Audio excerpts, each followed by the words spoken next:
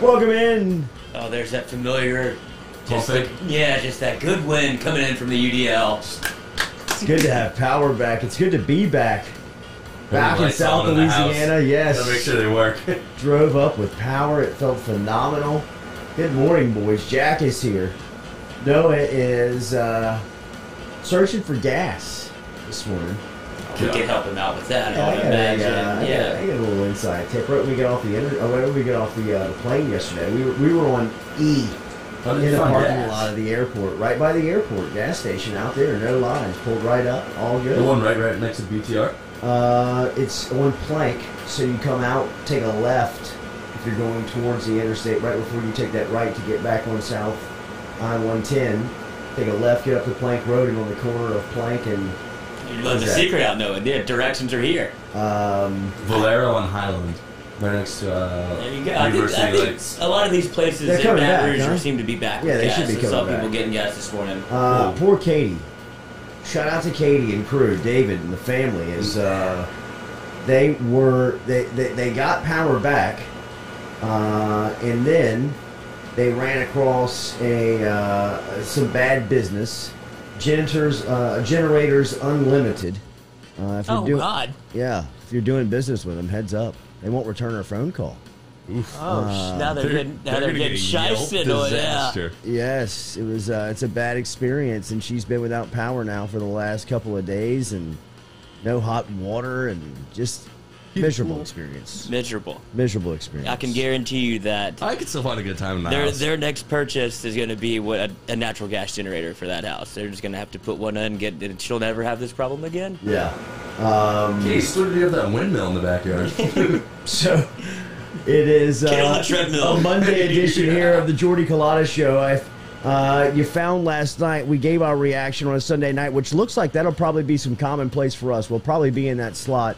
Great time. Moving forward. I thought so, too. It'll give us a chance to really kind of react to the weekend. The Saints should be in the books by then. We might have Rohan come sit in with us and do something like that as well. He'll be in this morning at 8:30, supposedly. But I feel good about Rose. Especially after what happened this week, and he's going to want to get his takes out there. Derek Stingley Sr. will be here at 8 a.m. We'll talk to Sting coming up about some of the issues plaguing LSU. We'll give you our weekend heroes before we get out of here. But I want to definitely start where we began a little bit last night. We might say a couple of the same things that we said last night if you were watching. But for those of you that were not here, we'll give our reaction to LSU UCLA, just the game and the debacle that was for LSU going into the game and coming out of the game, some of the issues that are now hovering over the program as they move into game week versus McNeese. And Ogeron will speak today at his Monday press conference. Is that going to be live today, right? With just imagine what he's, I'm sure. It is, dude. Same talking points. Yeah, I know, but his head still has to be spinning. It's on me. Tell the truth one night. Yeah. Move on. Right. I feel like we've heard that press conference 1,000 times. The At one least that we heard saw it 5 times last year.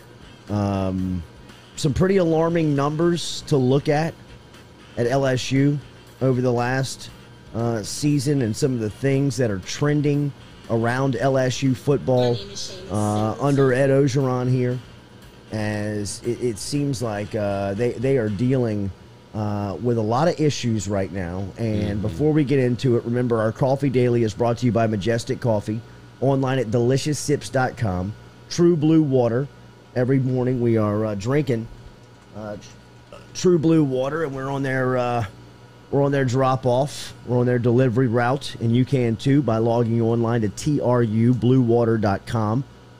All of our phone guests today, which will be Derek Stingley Sr., I believe Rohan's going to try to get in here at some point, is brought to you by Metropolitan Health Group. Real doctors, real solutions, Metropolitan Health Group. Remember, get in touch with Charlie Harvey, Jason Ramazan, and everybody over there. And then Papa Earl's, of course, our official spice. Saw Pop over in Los Angeles. Great crew over in L.A. As far as LSU was concerned. And remember, we're driven and powered by Go Chevrolet every single day. For me, the experience was fantastic. Flying out on Thursday with Mr. Fun and his crew. The travel was great, as usual. Very seamless when you deal with Mr. Fun and Jason Ramazan and that crew over there. everything taken care of, all organized. Walk up, get your boarding pass, get your seat assignment on the plane, clear flight, land the plane, get there, enjoy Los Angeles, go out to a great dinner. Then you use a Jeep, though. On Thursday. The Jeep was, you know what, the Jeep had a little bit of redemption on Saturday. Really? You got Friday. You got your feet underneath you a little bit? But would never do it again. Never do it Yeah. again. Never do it again. You live and learn. Live and learn. But the Cali weather, bro, is just, that's the ultimate. outlier. That's the ultimate. difference. I mean, the palm trees, It's the everything you think it vegetation, is. the smells, the sights, the sound, just all of it, bro, is awesome. And it's Mountains in the stadium. It's especially to get there, especially to like kind of dip in, dip out, right? Like kind of a Thursday to a Sunday, kind of pack a lot into 4 days. And see it. Santa Barbara, bro. I feel like I'm a spokesperson for Santa Barbara now. I feel like I'm on the city, payroll are you not? for the place. Tuscaloosa? Just such a slice of earth that you just never knew about. That's so beautiful, man. Shout out to my buddy Justin Parnell, his mom Jean, and the crew up there, her husband and their family live in just a beautiful home in the mountains of Santa Barbara, and went up there and experienced the city, ate great, was spoiled, drank like royalty. It was just a beautiful You hit the weekend. beaches? We did hit the beach. I mean, it's cold, bro. Yeah. I mean, like that is a Pacific Ocean, different man. type of Little wind? Like they're wind suited up. Yeah. You know, Sure. I mean, It's like the Gulf, man. I'm like, bro, I'm not. If I got to get in a wetsuit, I'm not Oh, going. no, I'm not doing that. I'm not doing it. Yeah, but this is when you have to ask, like, you just have to copy whoever you're staying with that lives there, just be like, all right, what do I need to pack?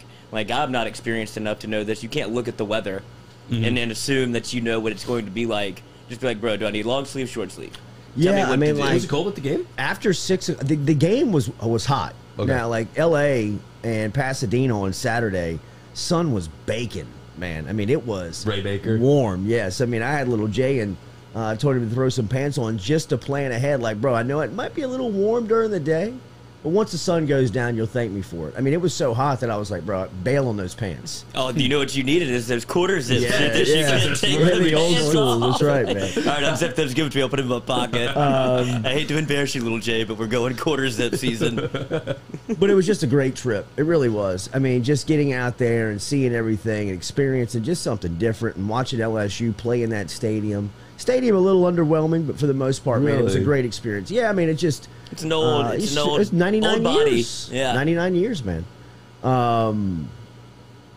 The worst part of the trip, obviously, was the game. And for LSU, I think they wake up on this Monday morning with more problems than they anticipated after week one.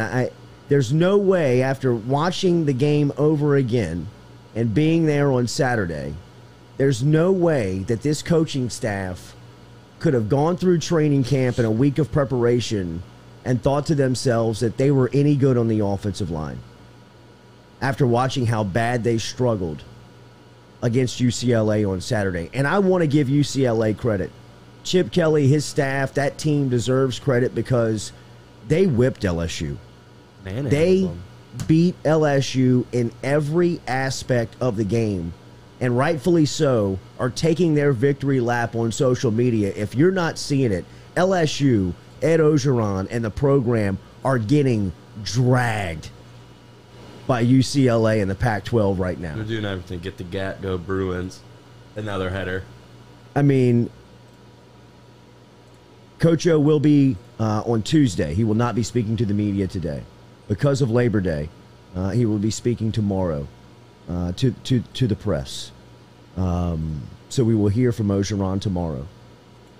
But UCLA social media has totally switched up their entire profile, changed their tone, and has now made Ed Ogeron a meme. Dude, they have a recruiting video off it. Made an entire video off of it. And really the entire tone of the video is mocking LSU. From Ogeron walking into the stadium, threatening the fan that ended up having a black shirt on, that Ogeron called out for having a sissy blue shirt on, to the celebration post-game in the locker room to the tune of Get the Gat, to the beat of Get the Gat behind it. I mean, everything in that is a shot at LSU football that the head coach put on a tee for UCLA. I mean, a fastball belt high for UCLA just to turn on and knock out of the park. And they've done it. It hits our biggest insecurity. Get the gat with that because it makes us feel like... Hype videos. It brings back the 2019 flash in the pan, and that gets every LSU's fans insecurity, and they know that, and that's what that video does. Oh, LSU's walked into it because of how many times Orgeron has referenced 2019, which we talked about in the offseason. When have you ever seen a championship coach reference their season, the championship season, as much as Orgeron has done that? To hype videos, which at one point LSU was hype probably considered a hype video school, to the head coach being the one that soft-tossed and served this one up to the opponent without really doing it. I mean, all he did was be himself on the way into the stadium, just show how he has almost lost emotional control of being able to guide the program. I mean, we talked about it last night. When have you ever seen a coach in that setting not give back a reply in that sense, even pick their head up and acknowledge it?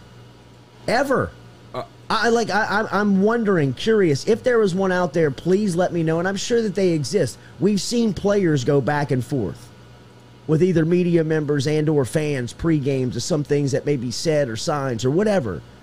But the coach who's walking into the stadium leading his team, his whole team is behind him, watching him.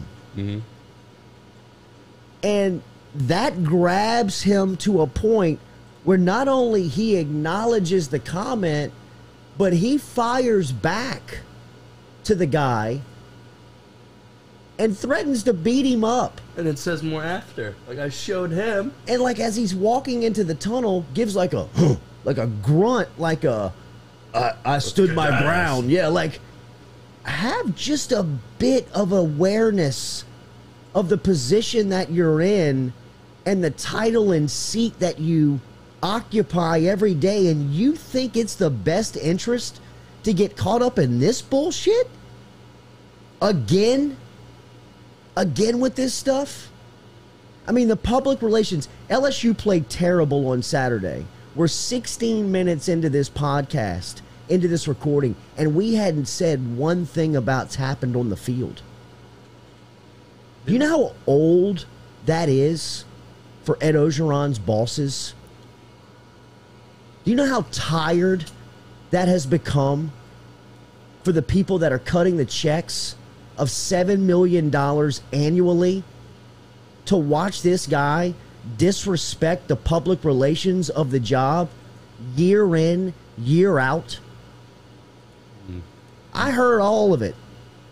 Had people coming up to me in public, asking me, debating me on things that I was saying about Orgeron and his bosses 2 months ago, about the stuff that they care about him and have approached him and his representation about the way that you represent yourself as the LSU head football coach. Whether it is right, wrong, or indifferent, there is an understanding when you're in that role, when you're on that job, when you're in that seat, that 24 hours a day, 7 days a week, 365 days a year, you are on. If you are in the public and you are accessible, you are the LSU head football coach. At no time are you ever Ed Orgeron the dude. Never. Ever. There are people that are employed by the state of Louisiana and at LSU that look at that program as a public relations machine. And if you don't understand that or get it, then you can't fulfill the role. And he has shown time after time that he either is going to disrespect it or he just doesn't get it. Because the fact that he's walking around Los Angeles on a Friday afternoon with the newest co-ed to be photographed with, and he believes that that's a good look when his team plays in 24 hours and there's a chance that you could get beat, and you've now had in the past this pop up continuously, whether it's in the off season at the Roosevelt Hotel in New Orleans on Memorial Day weekend, On the beach. or during game week last season when pictures are popping with you in a bedroom with another one, to on the beach in the off season. His bosses have talked to him about what that looks like from a PR standpoint. Nobody's telling Ed Ogeron who he can date, when he can date, how he can date, where he should date. It's his personal life, and it's his choice to make. But as the LSU head football coach, you can't be bouncing around Los Angeles on Friday when you play UCLA on Saturday. And look like that. Just can't do it, man. What's worse? I was asking you, what's worse? The fan or the woman on Friday? It's debatable. It really is. It's to be debated. What look was worse? The head coach bouncing around town with a sly grin on his face for the cameras, or walking into the stadium on Saturday threatening to beat up an opposing fan 2 hours before the game's even kicked? The public relations of the job matters, and I know some people don't want to hear it, may not understand it, and just don't get it. Okay, But if you don't, you don't know what you're looking at, and you don't understand the business of college football and what it represents to the people that are employed by it, and what just one slight off step in the public relations game can do to the overall monster of the program. I told you this, that same point 2 months ago, that people around the country are pointing and laughing at LSU because of the PR and the leadership of Ed Ogeron, because he's jogging on the beach with his shirt off, and he's bouncing around town with co-eds that pictures are getting out on, and some of the comments that he's making. It was mocked at. Those comments were mocked at so much it provided content for some secondary podcast here in the market. They did a whole show on it about how people are not pointing and laughing at Ed Ogeron. Prove it. Where was it happening? Where's it happening? Lane Kiffin's Twitter account. Check that out on Saturday. 550 retweets, 7,000 favorites. Let's see how much views the Jocks video's at. Jocks video has 2.4 million views. And we were saying Up that from last night, and we checked it at 10 o'clock. And you're Lane saying, Kiffin tweeted out on Saturday the video that Jacques put up of Ogeron walking into the Rose Bowl, threatening the UCLA fan, wanting to kick his ass because of his sissy blue shirt. I mean, just good God. Puts that out there. Lane Kiffin quote tweets that with laughing emojis at Coach Ogeron. At Coach O. Well, that's his friend. You think it plays like it's his friend on social media?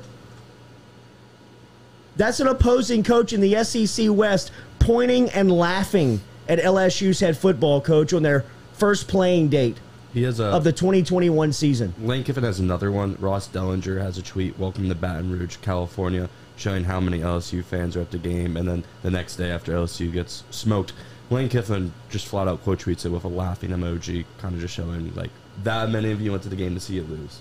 Just laughing. Pointing and laughing at LSU under the direction of Ed Ogeron. We're 22 minutes into this recording right now, and we have still not talked about how bad LSU was on the field on Saturday. Kirk Herbstreit, national media members are pointing and laughing at LSU.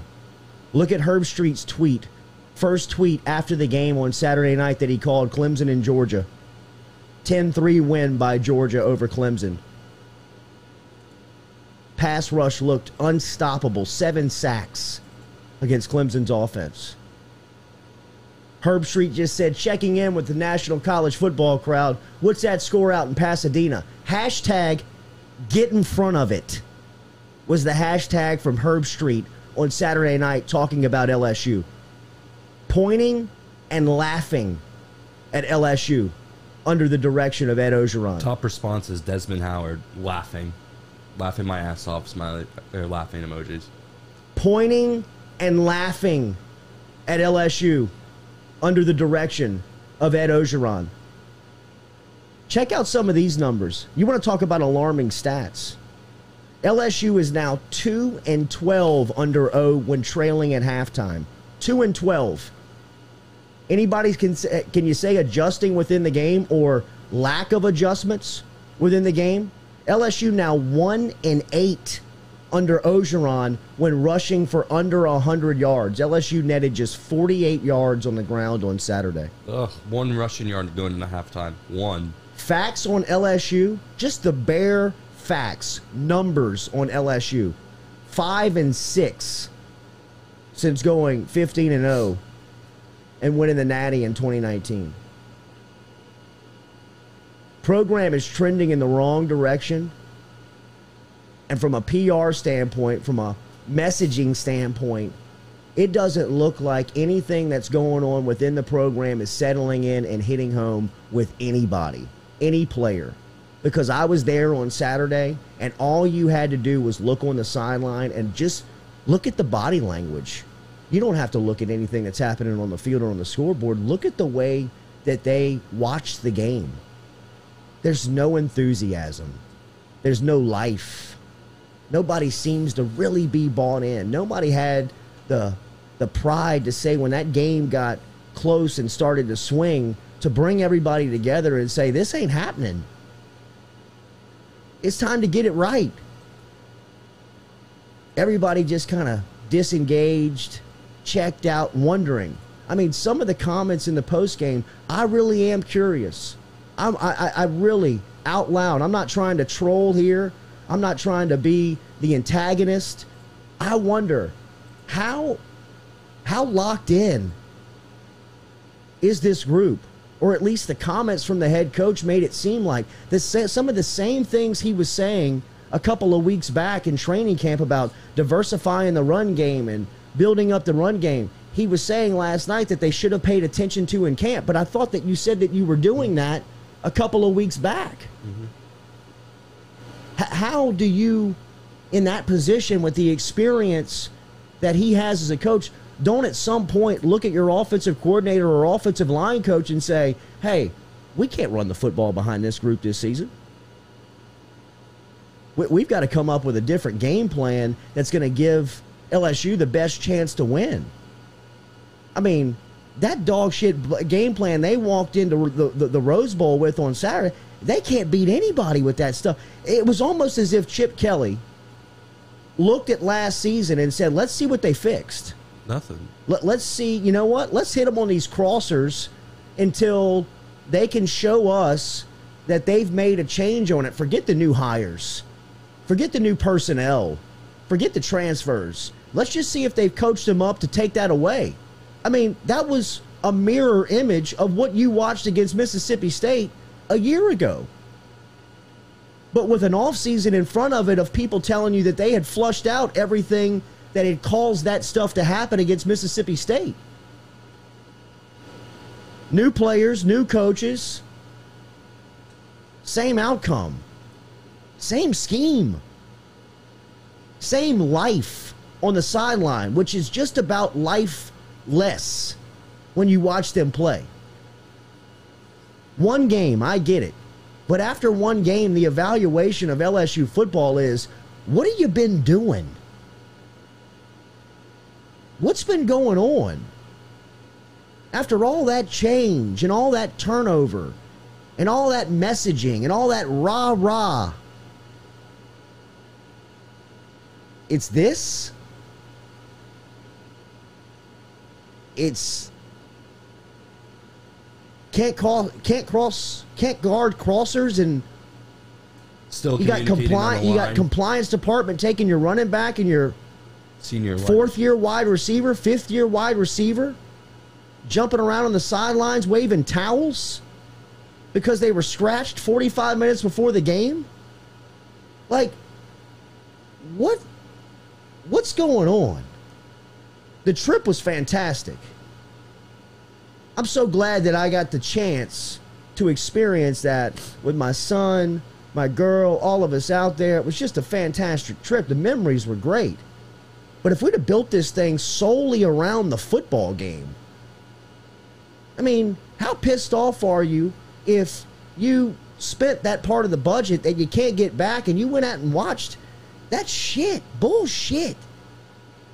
The head coach threatening a fan walking into the game after he's bouncing around town on Friday looking as if there's no game that weekend.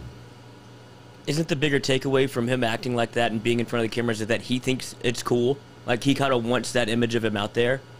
We're coming here to fight. Right, that's what he seems to be wanting to put out. Because even you talked about other coaches that have done this, and it's hard to find an example. But think about him in 2018 against Alabama on the Tiger Walk, when he's rattling the cages, pushing people in the stands, like as fired up as you can be, and it's almost borderline like he's going to play. That stuff is cringeworthy, man. That stuff. But that's is what he wants his image to be. I know our social media said LSU by $1 billion after that clip on Saturday, but I said it last night, and I'm not putting it off on it. I mean, that's Jack and those guys that are running the social media, and I get it. I know what it feels. I know what the sentiment is. Mm-hmm. But in real time, when I saw that, I mean, I was side-eyed like, oh, God, this is cringeworthy, man. This is tough to watch. Like, this guy doesn't have the awareness 2 hours before the season kicks off to understand that, hey, man, don't engage the fan. Don't go back and forth. I mean, think about if your high school football coach did that. Think about if a high school football coach was walking, and who is heckled more than a high school football coach that is accessible, right? Like when you walk into the stadium, there's 15, 16, 17-year-old kids with their shirts off that are face painted, probably had a couple of pops out in the parking lot. The truck trailer. Yeah, that when you walk through the gate, they want to tell you how much they hate you. Think of a high school football coach looked at some kid or looked at just even a dad and said, meet me on the field in your sissy blue shirt and I'll kick your ass. Think about what would happen to that high school coach.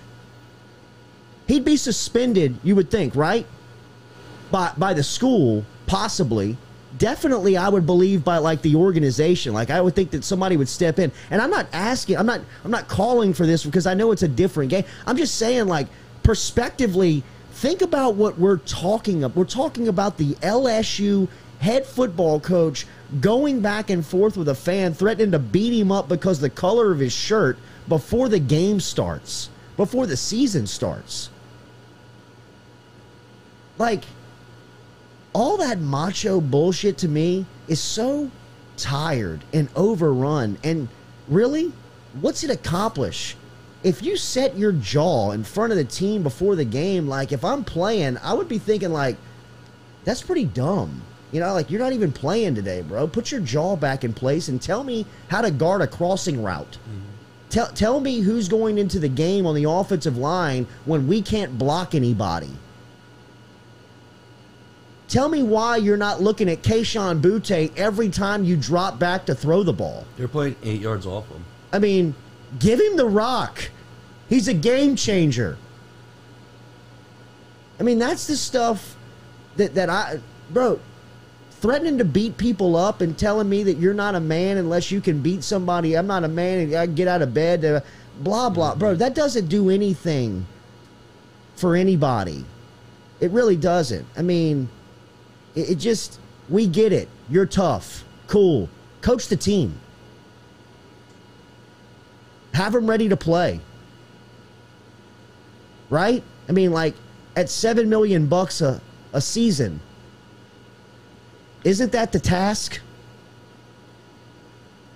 Isn't that what it's about? It seems like it's about so much other stuff. Just coach the group. LSU wasn't ready to play. LSU was disengaged. LSU was unprepared. And it falls at the feet of the head coach.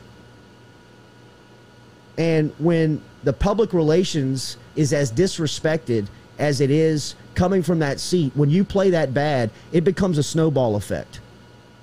And all you have to do is open up your social media this morning or looking wherever you find your college football news, ESPN.com, sportingnews.com, yahoo.com, wherever it is, the big lead blogs are all talking about the temperature around Ed Orgeron rising up by the minute, by the day, by the second, because the job looks too big. It looks too big for him. It feels too big for him. Where do you ever see that in college football? Like I said last night, even the tough guys in the sport, those macho football coaches that want to let you know that they're the biggest, the baddest in the room, the Ed Orgerons. When else do you see that from anybody? That you see it as much from LSU's guy? We get it, man. You're tough.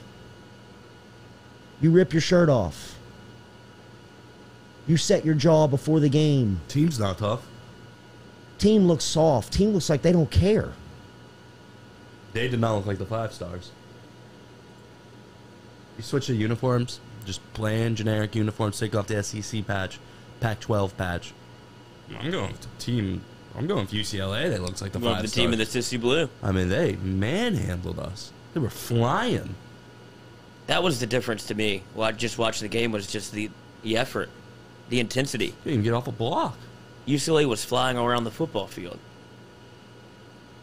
Daily, we're brought to you here on the Jordy Culotta Show by GoFlow IV and Spa. Get over to GoFlow today and check out what they got going on Jefferson Highway. They're online at goflowiv.com. Ask them about their memberships, 3-month, 6-month, and annual memberships available. Baton Rouge's premier medical spa specializing in IV hydration, treatments with vitamin infusion.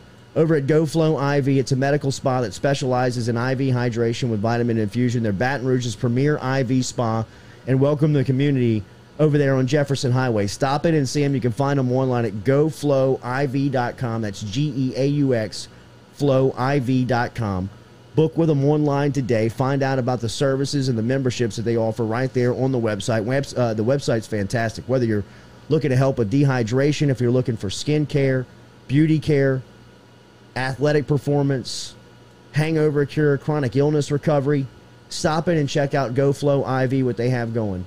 I can't wait to get in. We're going on the every other week schedule, so I'll be in there today or this week over at GoFlow IV. GoFlowiv.com. And with tailgating season right here this week, LSU's got the home opener on Saturday. It'll be interesting. We're going to talk to them about maybe possibly getting out to a tailgate, at least getting into the UDL, but show you their mobile services as they can come to you and drop those services off, whether it's at your tailgate or at your office or at your house. We will show you and bring the experience to you at some point to show you that over at GoFlow IV, goflowiv.com. Great work on Friday night from the crew over at St. Thomas More. It was awesome. And Madison Prep. Jack and Noah were down there pumping out some social media between Walker Howard and Quincy Wiggins. You were down there, man. What was it like?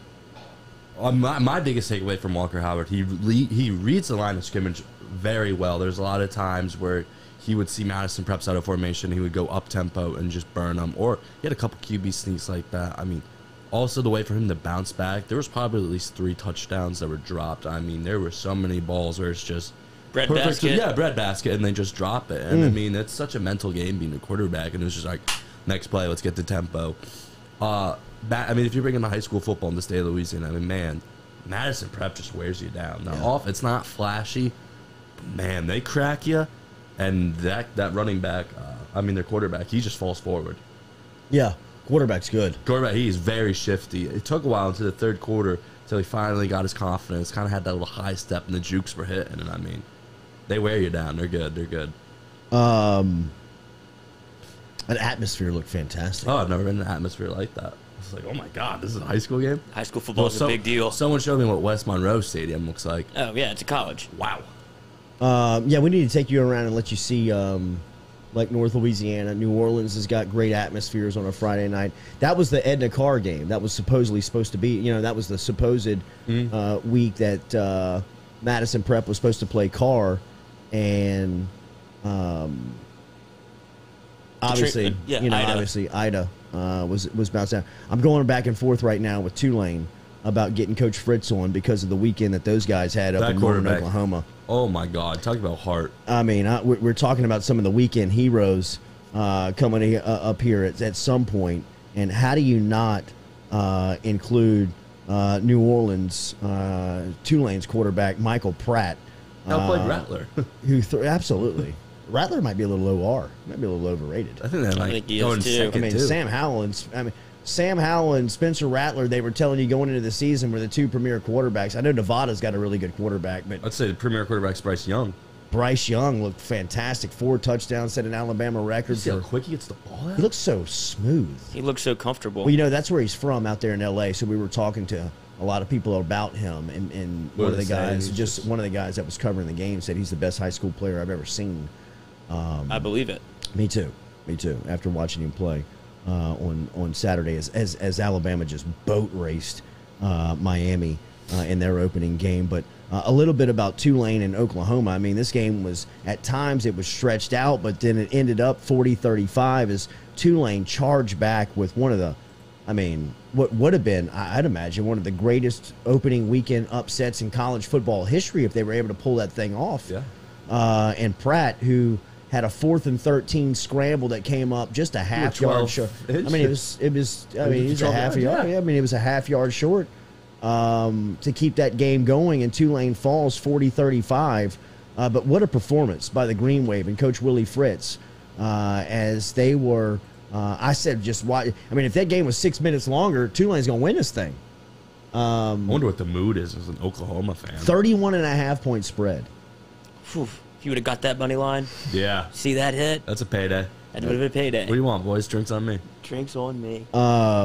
Impressive showing, though, for what they went through and to be able to kind of pick up and move. It was supposed to be a home game for Tulane. Yeah, I don't know how. But they do it. They did a 2-1, I think. So they go to Oklahoma twice, and they return the favor by going to Tulane once. But for them to be able to pick up, move, make the trip, and then compete. Yeah. When you're going into it, everything stacked against you, and you have, the Spencer Rattler, you hear all the hype for him. He played well at the end of last year. But to put on the show like that, you got to feel great if you're Tulane and Willie Fritz. Yes, it was. Are you kidding me? Give me a normal week and let us kind of the recruiting pitch. The momentum and the recruiting pitch that you have now for going in, it was phenomenal, man. That was a great opening weekend. I hate the fact that Lane Kiffin's not going to be around tonight to coach. He's dealing with some COVID issues. I love watching his team play, but they can't put him in a booth. They can't. We had Hugh Freeze in a dental chair, up in a hotel with the window open, and he could coach. You can't get. Don't you think he's worth a couple of points if you're Ole Miss? I would think so. Or is he just going to walk you this thing in? I don't. I think you should. You got to be able to patch in a headset from wherever he is. Or he could do the Bobby V fake mustache. Yeah. Louisville is so Louisville is playing Ole Miss tonight in Atlanta to close out the college football weekend here on this Labor Day. And then Notre Dame, of course, and Florida State played last night, which was a classic, man. 41-38. Yeah, we saw the interception live. He's a stud. 2 picks last night. He is a stud. I think that's going on the draft footage. Yeah, that's your first tape on there whenever Mel Kiper starts talking about you. He's supposed to be first safety off the board. Yeah, he should be. Notre Dame came back in overtime to win the thing, 41-38. It was a back-and-forth game. There were times, last night when we were watching it looked like Notre Dame was about to blow them out on the pick. Right. That's what I said, that Notre Dame's about to blow them out. They're about to run them out the building. Yeah, they're about to run them out. Well, what happened was Florida State brings in Mackenzie Milton, the quarterback from UCF who had the almost life-ending, certainly what seemed to be a football-ending injury and they bring him off the bench. He never comes out the game. He starts leading him down the field like he hadn't missed a step. Guy had played football in 2 years. Yeah, I mean, there was times where they were like, he'll never play again type vibes. Yeah, that's what the doctor said. He goes, It's a medical miracle. Yeah, the doctor said if this man ever walks again, I mean, that seems to be great. I don't see if he'll ever play football again. If he does, he'll be the first. He's out there slinging it around. Sheesh. Daily, we're brought to you by Go Chevrolet. Remember, check out Nick Richard, Lee Carney, and the entire crew over there at Go Chevrolet. GEAUX Chevrolet.com. GEAUX Chevrolet.com to get in touch with the boys over at Go Chevrolet. Happy belated birthday to Nick Richard as he experienced one over the weekend. So stop in and tell him happy birthday if you get out there. Laplace is back open and operating after the storm came through and really knocked that community on their heels. Shout out to everybody down there. Hopefully getting back, and I know it's a snail's pace. We were happy to come home to power, and I know it's in some areas of South Louisiana there are a lot of days between just getting power back with what has to happen as far as rebuilding. So man, it was so devastating. That was a part of the LA experience that I think might be a little bit underappreciated, was the locals in LA really, or at least from my experience, really paying attention to the social story from people coming up from Louisiana, dealing with Hurricane Ida, and really being compassionate about that, and really trying to create an experience from their point of view that was enjoyable for everybody at LSU. I thought that the UCLA trip will go down, even with the game and the way that it turned out, as a very cool experience for me, and bringing my son and having an opportunity to see that stuff up close was just a really cool chance. A lot like Milwaukee was, a lot like Wisconsin was a couple of years back with the Lambeau experience, and LSU being on the wrong side of it. Same feeling, huh? Coming back from that game where you're just like, well, they didn't change shit. Yeah, and it you know what? It feels kind of like that trip where a lot of optimism so going in. They're so talented, they're so good, but I don't know how they're going to be any better. I mean, like after watching, because there's just the commitment of not improving was hovering around that team. I mean, they had such a great opportunity to get better, and Les Miles kept Cam Cameron and promised to change a lot of right, things. Sure, and I think that there's a simple there's a comparable sentiment here with Ed Ogeron. That's what I'm saying. It had to feel very similar. Because, I mean, O knew he had to change some things from last year to really set himself in a spot, that things wouldn't start hovering around him. And, I can tell you, I mean, there are people that are fed up in positions of power at LSU in dealing with Ed Ogeron and his bullshit in public relations. I mean, just his lack of respect or his inability to understand the position and what it entails from a PR standpoint, in my opinion, is, I mean, it could be the death of him. Do you think? Yeah. Do you think this is his lowest approval rating ever? Even back to the Troy loss. Yes. Like people are more upset about this. I think that there were probably points during the first year, the Mississippi State blowout, the Troy loss. There were probably signs early on where people were ready to tap out and were singing against him, but not as much as in the administration, because there were so many people tied to him that if they admitted it was a failure, then they were admitting their own wrongs in making that choice. I am the search. Now, exactly. Now you've got a new athletics director, a new almost pecking order of power that is responsible for the football program. Make no bones about it.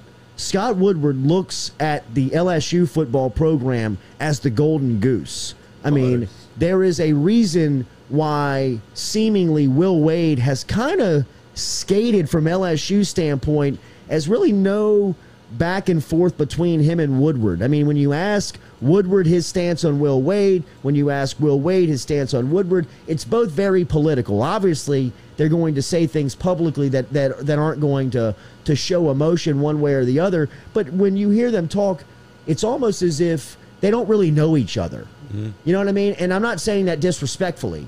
I'm saying that they understand each other enough to coexist and work together. But as far as like jumping and diving in and talking about one another, it's just very business. It's very professional, right? Because the truth be told, Scott Woodward spends just about every single day in the LSU football department because he understands that the place produces an $85 million check. You know what I mean? Like, it's tied to the biggest financial gain that they have for the entire athletic community for LSU comes out of that football department. And I'm sure he feels like he has to babysit it a little bit at this point. He has to go in and check and make sure, because after last year, where it was just sheer chaos, where they run around, you had Tommy Moffitt come on here and say it was the lowest number of people attending training camps during that 2020 season. Scott Woodward's coming in, looking around and looking to make a statement, and he's going, what are we doing here, boys? Who'd we hire? Where are my coaches? Where are the people that you said that you were going to bring in? What are we doing? Why do I have to come in here every day? Why am I paying you? Exactly. They have 900,000 followers on Twitter, so I don't think people get when you say the PR machine. When you have almost 1 million followers, you know how fast they can catch like wildfire. Well, I mean, look at the hype videos a couple of years ago. I mean, you can take it from a positive spin or you can take it from a negative spin. Like, think about 2 years ago, the amount of positive momentum that LSU had publicly coming in. It was the hottest brand. Every week. Yeah, it was the hottest brand in sports almost. Yeah. When you thought about those hype videos and what they were creating and how much buzz and how much goodwill that was doing for the public perception of LSU football. It felt cool. It was mainstream news. Everybody was talking about it. Everybody was retweeting it. Everybody was showing it on their social media. Now take that same strength and same momentum and just spin it to a negative tone, and that's how powerful it is. And if you can't understand and respect that, sitting in the head coaching seat, then, man, what are we even talking about? I mean, at this point, there's LSU administrators that are truly believing, do we really have to tell you not to pick a fight with the opposing fan walking in 2 hours before the game? Because that's what this meeting is about.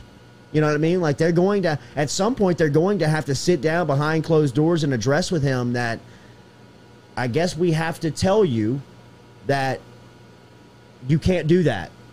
You know what I mean? Like you do understand, like he's a high school kid. You can't engage opposing fans and threaten to whip their ass because of the color of their shirt and call them a name in walking into the stadium. You do understand that? Yes, I do. Okay, because we just have to, now we have to have it said on the record, since you've shown that you didn't understand that a couple of weeks back or a couple of days ago at UCLA. I mean, that's as elementary as what they're dealing with right now in LSU football, and have been, right? I mean, like, even all of the stuff off the field with the pictures and all of that stuff, I mean, all of that has been addressed, and I know people want to, it's his life, he can, yes, I agree, and I'm not here to tell anybody how, when, and where to live your personal life. But you have to know that there's built in, it is baked in to the job responsibility as the LSU football coach that you have to maintain the public relations of the position. And whatever the public relations calls for, and they're different in everybody's circumstance. Some people have strengths that drive them this way. Some people have weaknesses that expose them here. Some people are married, some people are single.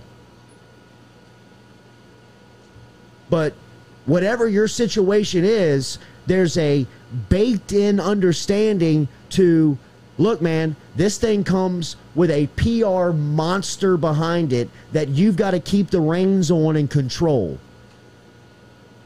And it's really easy to do as far as the things that you say publicly and the things that you do, but you just can't have you can't be pictured on Friday in downtown Los Angeles day before you get your teeth kicked in. It's just, that's not going to fly. That's not going to be good for public relations after on Memorial Day you were laying poolside with another one that got out, you know, because, I mean, in your contract LSU gives you access to the private jet so many days a year so that you understand, hey, man, get out of sight, get out of mind.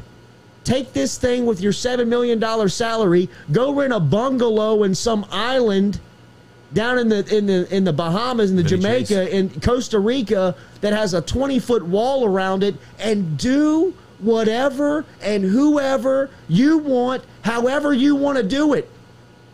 Just don't do it at the Roosevelt Pool in New Orleans on Memorial Day weekend. Don't do it the Friday before you play UCLA in downtown Beverly Hills. Don't pop up in somebody's bed the week of a game on social media, right? I mean, do we have to talk about this stuff? Don't threaten to fight a fan walking into the game. I mean, 101. PR 101. LSU flunks just with flying colors. Do you think that 54 minutes into the podcast, we spent 8 minutes talking about the game, maybe collectively, maybe. Do you think that they release a statement Tuesday? Do you think he gets out in front of the fan interaction? Or do you think it's going to have to wait till the media brings it up? And will they? I think if you put out a statement, you would have already done it. So I think you'll be asked about it Tuesday. You know? Do you think he doubles down? I don't know what his response was. Judging from him right now and what we know, yes. But I'd imagine behind closed doors, he's been told, this is how you say it, and this is when you say it, and you better say it. Double. Of just, look, not the way we want to represent the program, the university, the LSU football program. We came out there to do a job, and we failed, and I shouldn't have said that. I'm sorry. Let's move on. I mean, look at the way it's being treated nationally. That's what I'm saying. It seems like he's going to have to address it at this point. It's everywhere. You answer like how you said it. If you double down, my God, it's. I could just see him kind of getting rolling after that. Absolutely. Like, I mean, emotions run high during a game week. You know, I wanted to show, you know, how I believe my team should be, and you know, we don't take no shit from nobody. 38-27. You know? I mean, just gave up 420 yards to 3 players. I mean, I'm on Twitter right now. We are just. I'm going through the quote tweets. How many blue check marks are just? We talked about Greg Dulcich. You know what I mean? Like I didn't watch UCLA play a down last season, a down of football last year, and just in diving into preparation and the little bit that we did on the Jordy Culotta show, I mean, guard 85. Pens and pencils weren't out. Take 85 out of the game. 3 catches later for right. I mean, like, this guy's pretty good.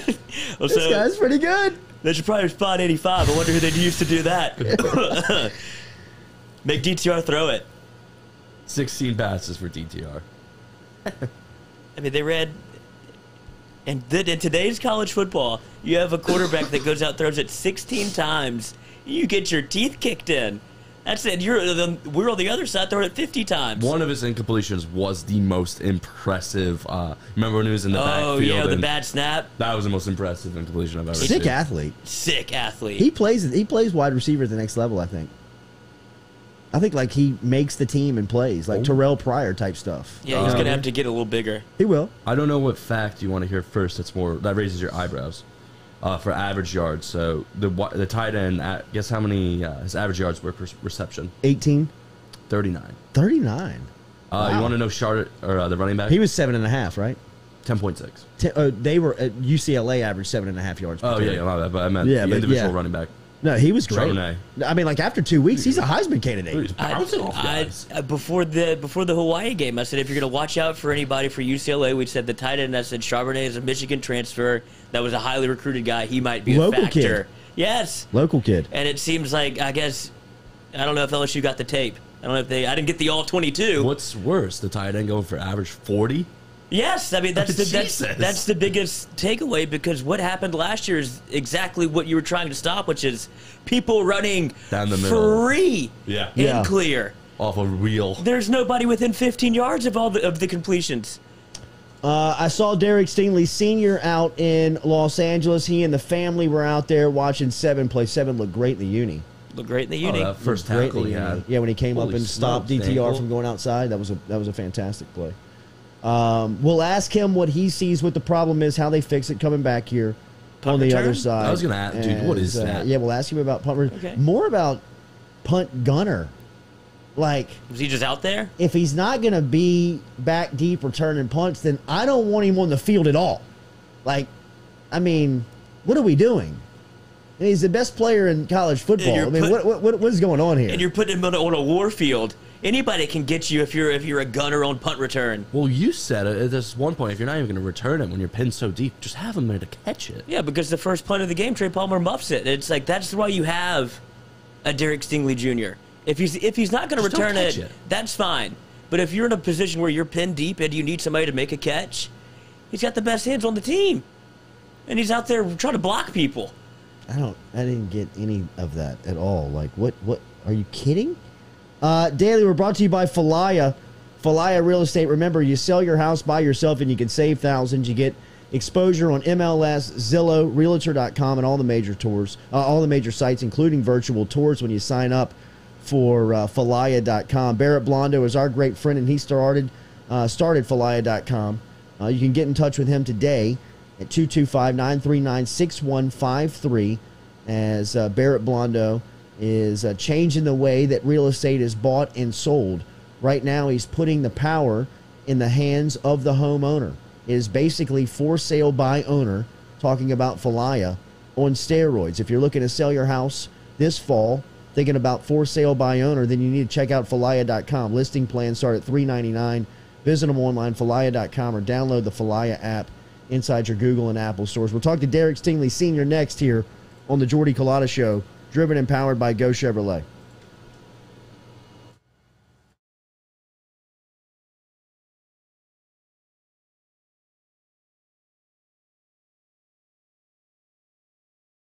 Go Chevrolet is proud to announce Go Express Auto Sales, the new used car lot located in the capital city of Baton Rouge, Louisiana, at 11522 Florida Boulevard. Go Express Auto Sales is online at goexpressautosales.com, or you can search them on Facebook and social media at Go Express Auto Sales, the newest addition to the family of Go Chevrolet. Remember, Go Chevrolet is located down in Laplace, Louisiana, but now welcoming aboard Go Express, the new used car lot located in Baton Rouge, Louisiana at 11522 Florida Boulevard.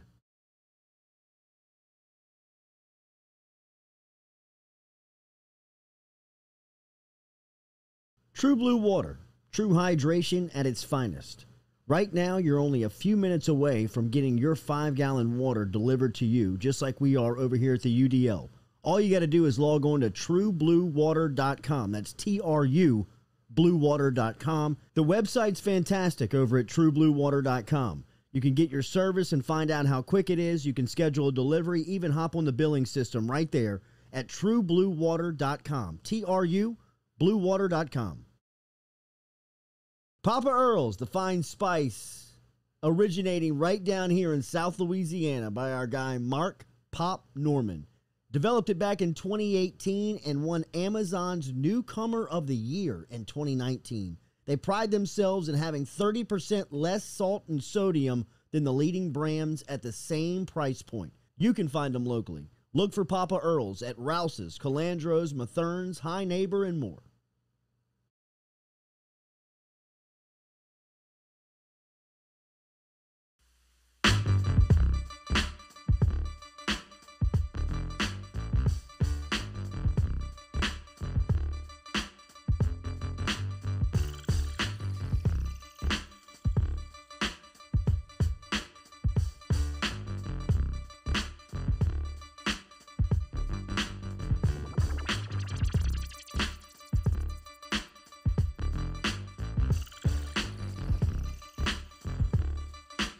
Welcome back here to the Jordy Culotta Show, live here on this Monday morning, driven and powered by Go Chevrolet. Good to be back here in South Louisiana after a tremendous trip out to Southern California.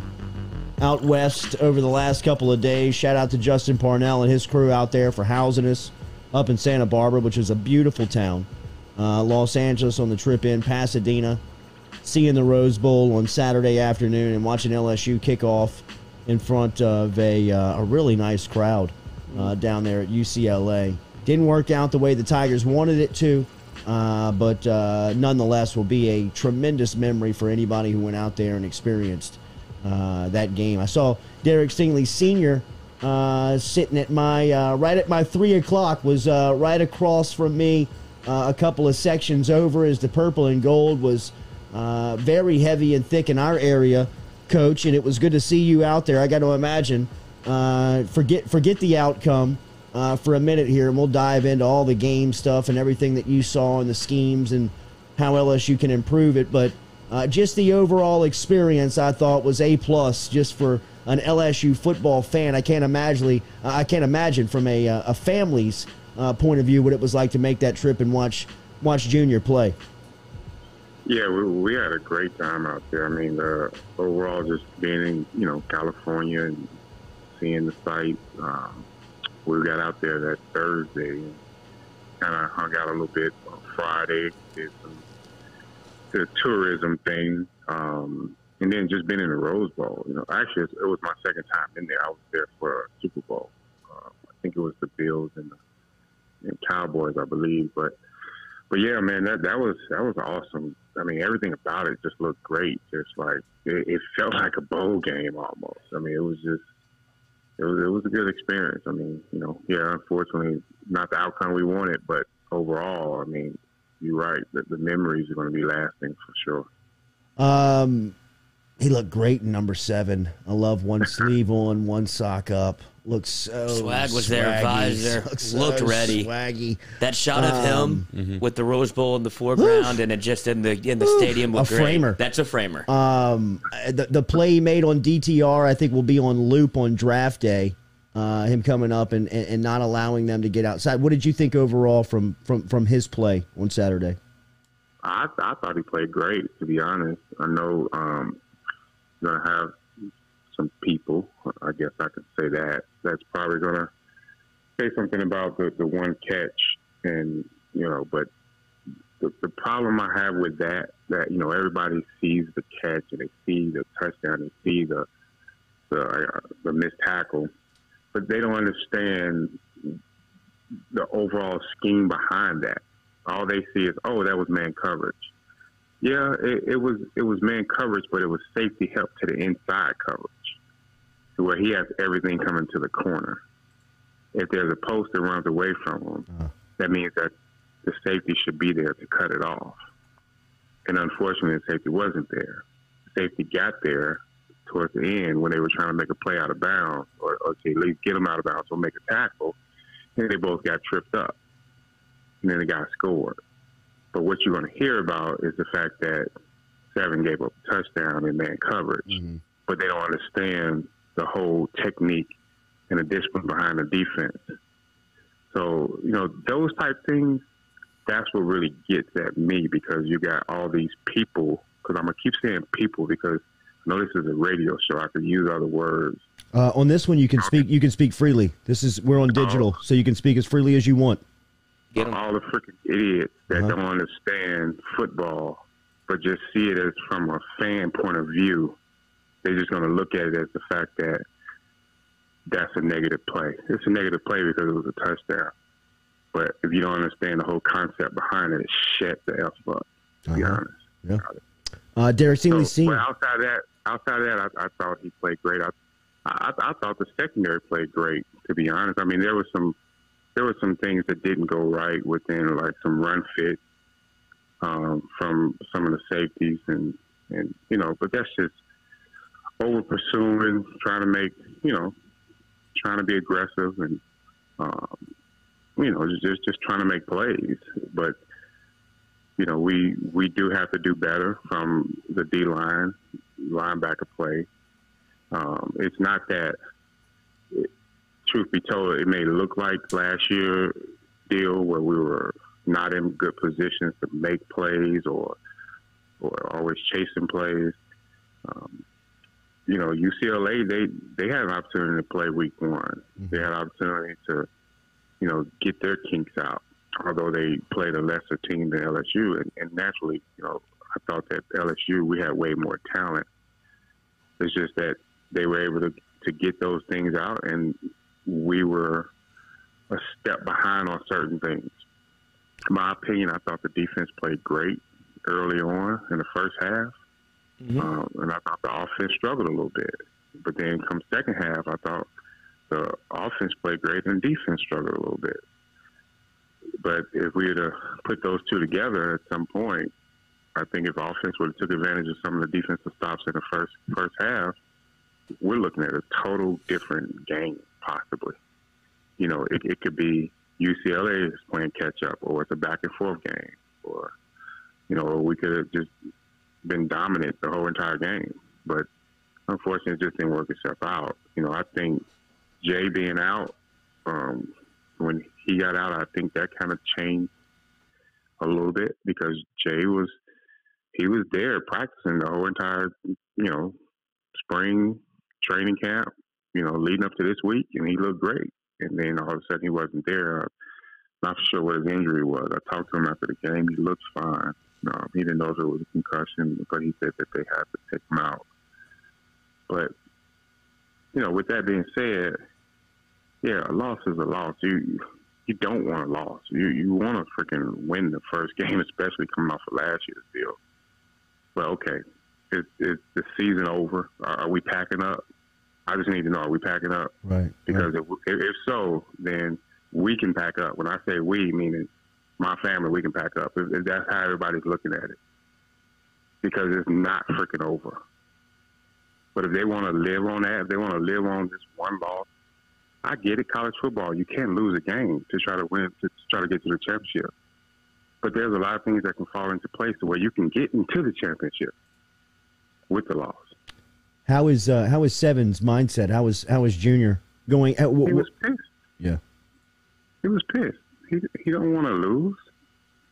He was pissed. He was pissed about a lot. He was pissed about the performance of the overall team. He was pissed about the fact that why are we in man coverage in 3rd and 22? Yeah. But that's him. He never liked to lose. He's a true competitor. I saw my son completely upset after the game. Completely. So for someone to say the other idiot football fans that don't get it, to say that he gives up or he gave up on something, my son don't give up on anything. He did the best he can do. So he comes to me after the game mad. That sounds like someone who's giving up. Right. Just pissed off about a freaking loss. Some people should be so lucky, because I can make it to where I could piss somebody off. I really could. I hold this power.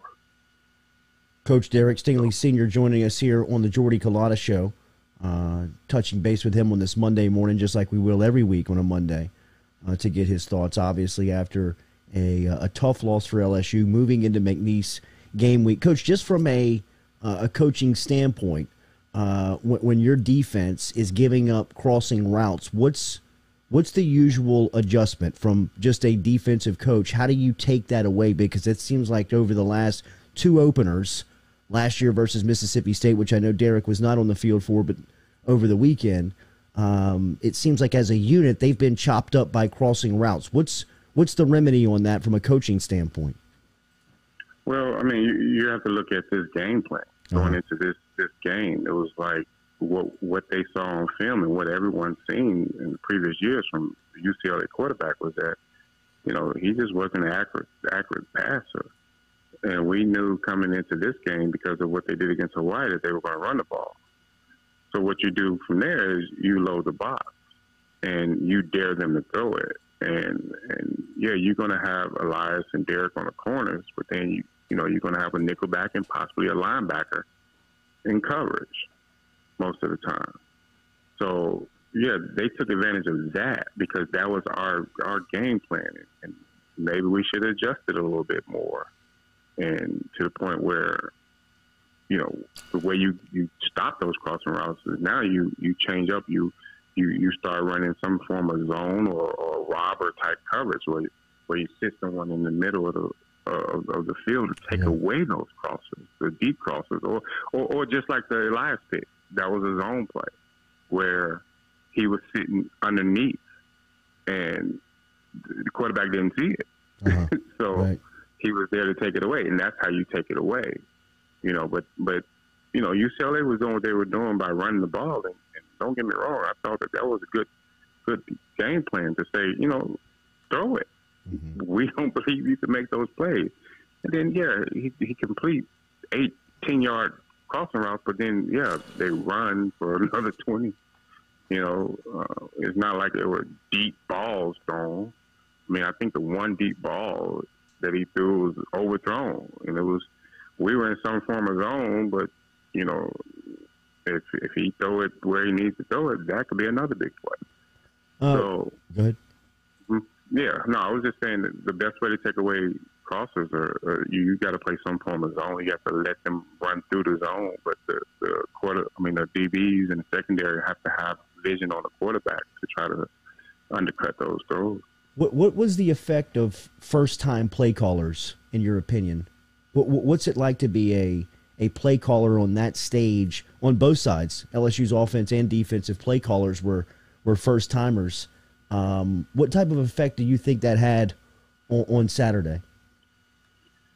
I think it was to the point where, you know, they've been calling plays in practice where, you know, you're not as live as you want to be, and you even call plays in scrimmages where those plays are scripted most of the time, to where offense may have the defensive script and defense may have the offensive script. They just want to get a look at a certain guy at a certain position to see what's going on. But now when you're actually going up against live bullets and then you have to make some adjustments, sometimes it's a little difficult when you're not really, you know, you don't have the true understanding of the player or the talent that you have. You know what they're capable of, but then now the bullets are really flying. Now you have to see how they adjust when you know you got emotion involved in it. You got, you know, the physicality that's being brought to the game. All that matters, to where you just can't think of it like as a video game type feel. Like you can call this play and it's going to work. You have to understand that maybe this guy he's worrying about this. He could be worrying about the pass rush opposed to looking downfield.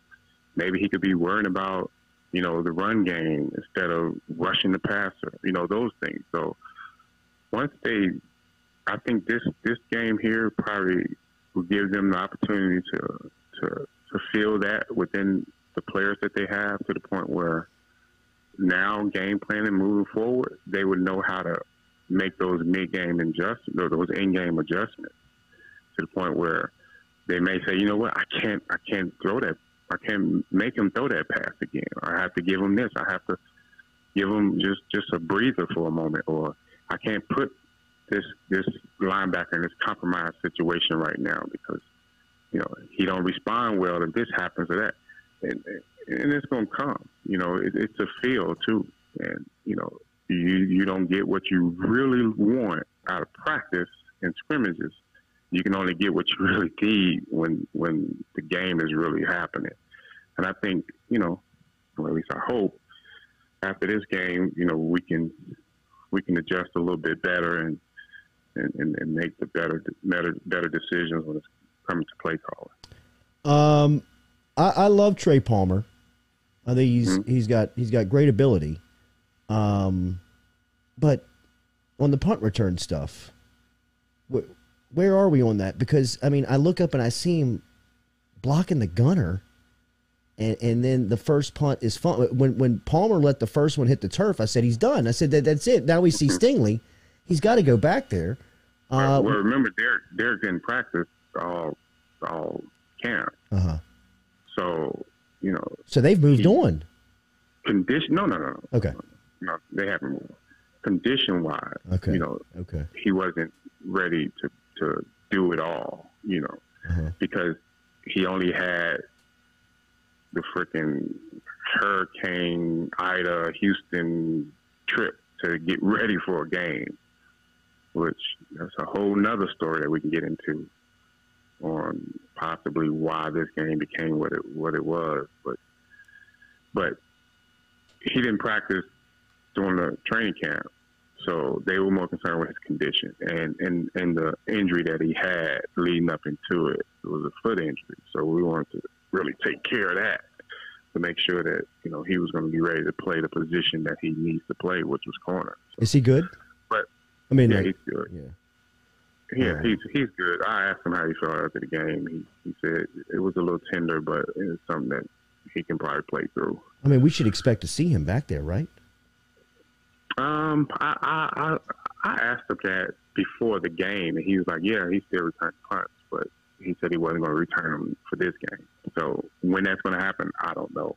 I'm pretty sure it would probably be soon, if not this game, maybe next game. You mentioned that you could go into some stuff about last week moving to Houston. What was your thoughts on that?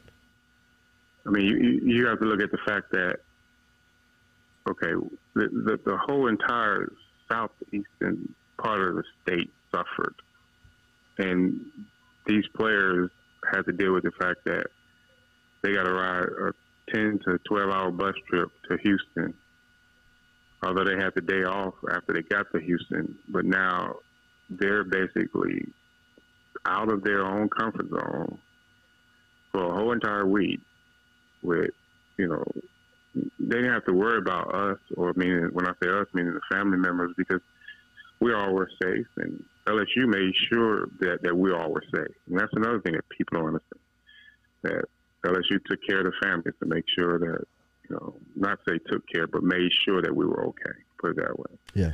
And now you got players out there to a point where they're away from what they're comfortable doing. They were uprooted to the point where now things are so much different. You're on a different time schedule. You're basically, it's almost like a bowl week, but a little more, how can I say, more so like organized. Yeah, but it's like, okay, if they were home, let's say if they were all here in Baton Rouge, players would go to practice. They would go to school, go to practice on their own, do as they want to do. But when you're with the confines of the team, now it's go to practice, go to meetings, be on lockdown, do this, don't go here, don't do this. So now it's like, I'm not saying that that's a bad thing, but when you're used to certain things to the point where you have some time on your own to do as you want to do, not to say you're going to get into some bad things or do something crazy, but sometimes you don't want to be around 100 guys 24 hours a day. You may want your own social life. You may want to just be alone, but now you got a roommate for sure, within those 7, 8, 10 days, whatever it was, opposed to you having your own apartment, your own room, and you can go as you want, you can eat as you want, you can drive and go to a movie, go do whatever. But now you can't. Now you're on an itinerary, you're on a schedule, and then you gotta sit on the bus, drive to wherever you're gonna practice, and that's gonna take time. Drive back from the practice, that's gonna take time. Then you gotta go and meet. So you can get exhausted from all that because it's just always on the go, opposed to you having the type of rest that you're comfortable getting, things like that. And then you got to jump on another plane and head out west and try to get acclimated to a certain time. I'm not saying that any of that is bad. That's just what they had to do. I thought LSU did a great job of getting all that organized and things like that. But have you ever been in a situation to where this is what's normal and this is what not normal? 9 out of 10, the part that's not normal, you may not have the result that you're looking for. I mean, there's a good chance that you won't. What do you expect the atmosphere to look like on Saturday for the home opener? I mean, with the special fact that, nobody's done this in a year. People are looking to do this again. How do you think Saturday looks? Well,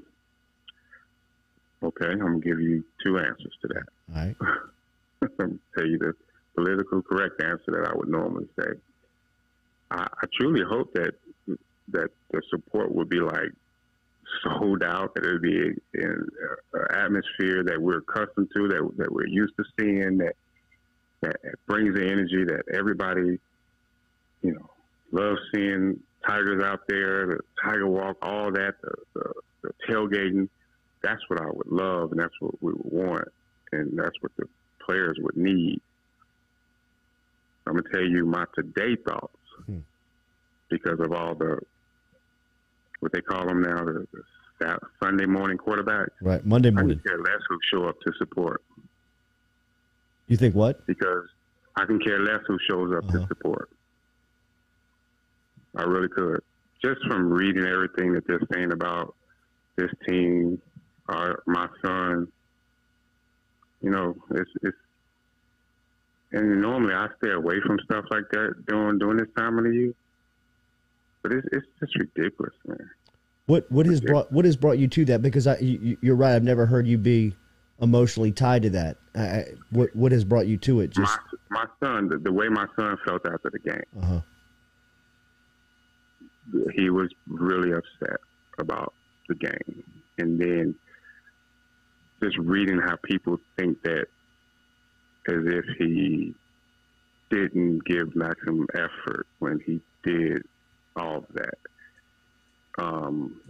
Claiming that, you know, he's probably checked out because of the NFL and things like that. All that stuff that if we wanted to check out, we could check out. And that's not an option. I mean, it is an option, but that's not something that you want to do, or him, right? No. Yeah. No. But be careful what you wish for. That's why I say people should be so lucky. Yeah. I hear a tone in your voice that I very rarely hear. Is this anger or is it more upset? Combination of both. Yeah. Combination of both. Because these boys, they didn't go out there trying to lose a game. And you heard me say boys, right? I didn't say men. Right. You know, because they're still growing. They're still trying to have the mentality of being men. But they are being led by men. So, and for everyone to come down on them, you know, that's the part that, you know, ticking me off. Because I've been here before. I've been a head coach in arena football. I've dealt with fans, pressure, people, and I get it. Your fan have a right. They all do. That's their thing. You know, if they pay whatever money they will pay, they can cheer, boo, scream, yell, laugh, do whatever. But I'm a parent too. Yeah. I'm a parent, and people know me. I protect mine. Thank you for allowing us in, just like you do every week. I know that I like I said, I've been knowing you for a long time, and the tone is very much different this morning. So it won't always be like this, Jordy. No, I know that. No, I know that. I know that. It's just it's interesting to hear you in that tone. I appreciate the candidness. Yeah, absolutely. We appreciate that because I think more, you know, not necessarily me. I'm your friend, so I don't lose sight that you're his dad first, but I think people lose sight of that. I mean, at the end of the day, you're a parent first. I mean, everybody is a fan of his. You are his dad, and so when the fans speak, I can relate to that, man. I can't relate to the attention and what that brings, your son brings, but I mean, I know what it's like to be a protector, and ain't nobody else going to talk about him, and I'm going to step up and defend. Right, and I tell Derek all the time, you know, don't give anybody a life. Don't give those idiots a life. Sure, yeah, because that's what they are. They're idiots. Don't give them life. Don't respond. None of that. You good coaches? Everything. I mean, I heard you say the coaches are the ones leading them. You're good on everything. Oh, of course. Yeah. Like, look, I'm not overreacting. I'll never do that. Not to a game, you know, because it's not one play. It's the entire game. It's everything. It's all the ebbs and flows of it all, you know. And it was a tough week, man. It was a tough week. I think I read somewhere. I know, Jordy, you're on the time. No, I'm not. No, you're good. with Coach O, after the storm, Coach O, put out a statement, hey, I'm paraphrasing, hey, guys out here in Houston, we're practicing hard, we're doing the best we can, to bring back a victory.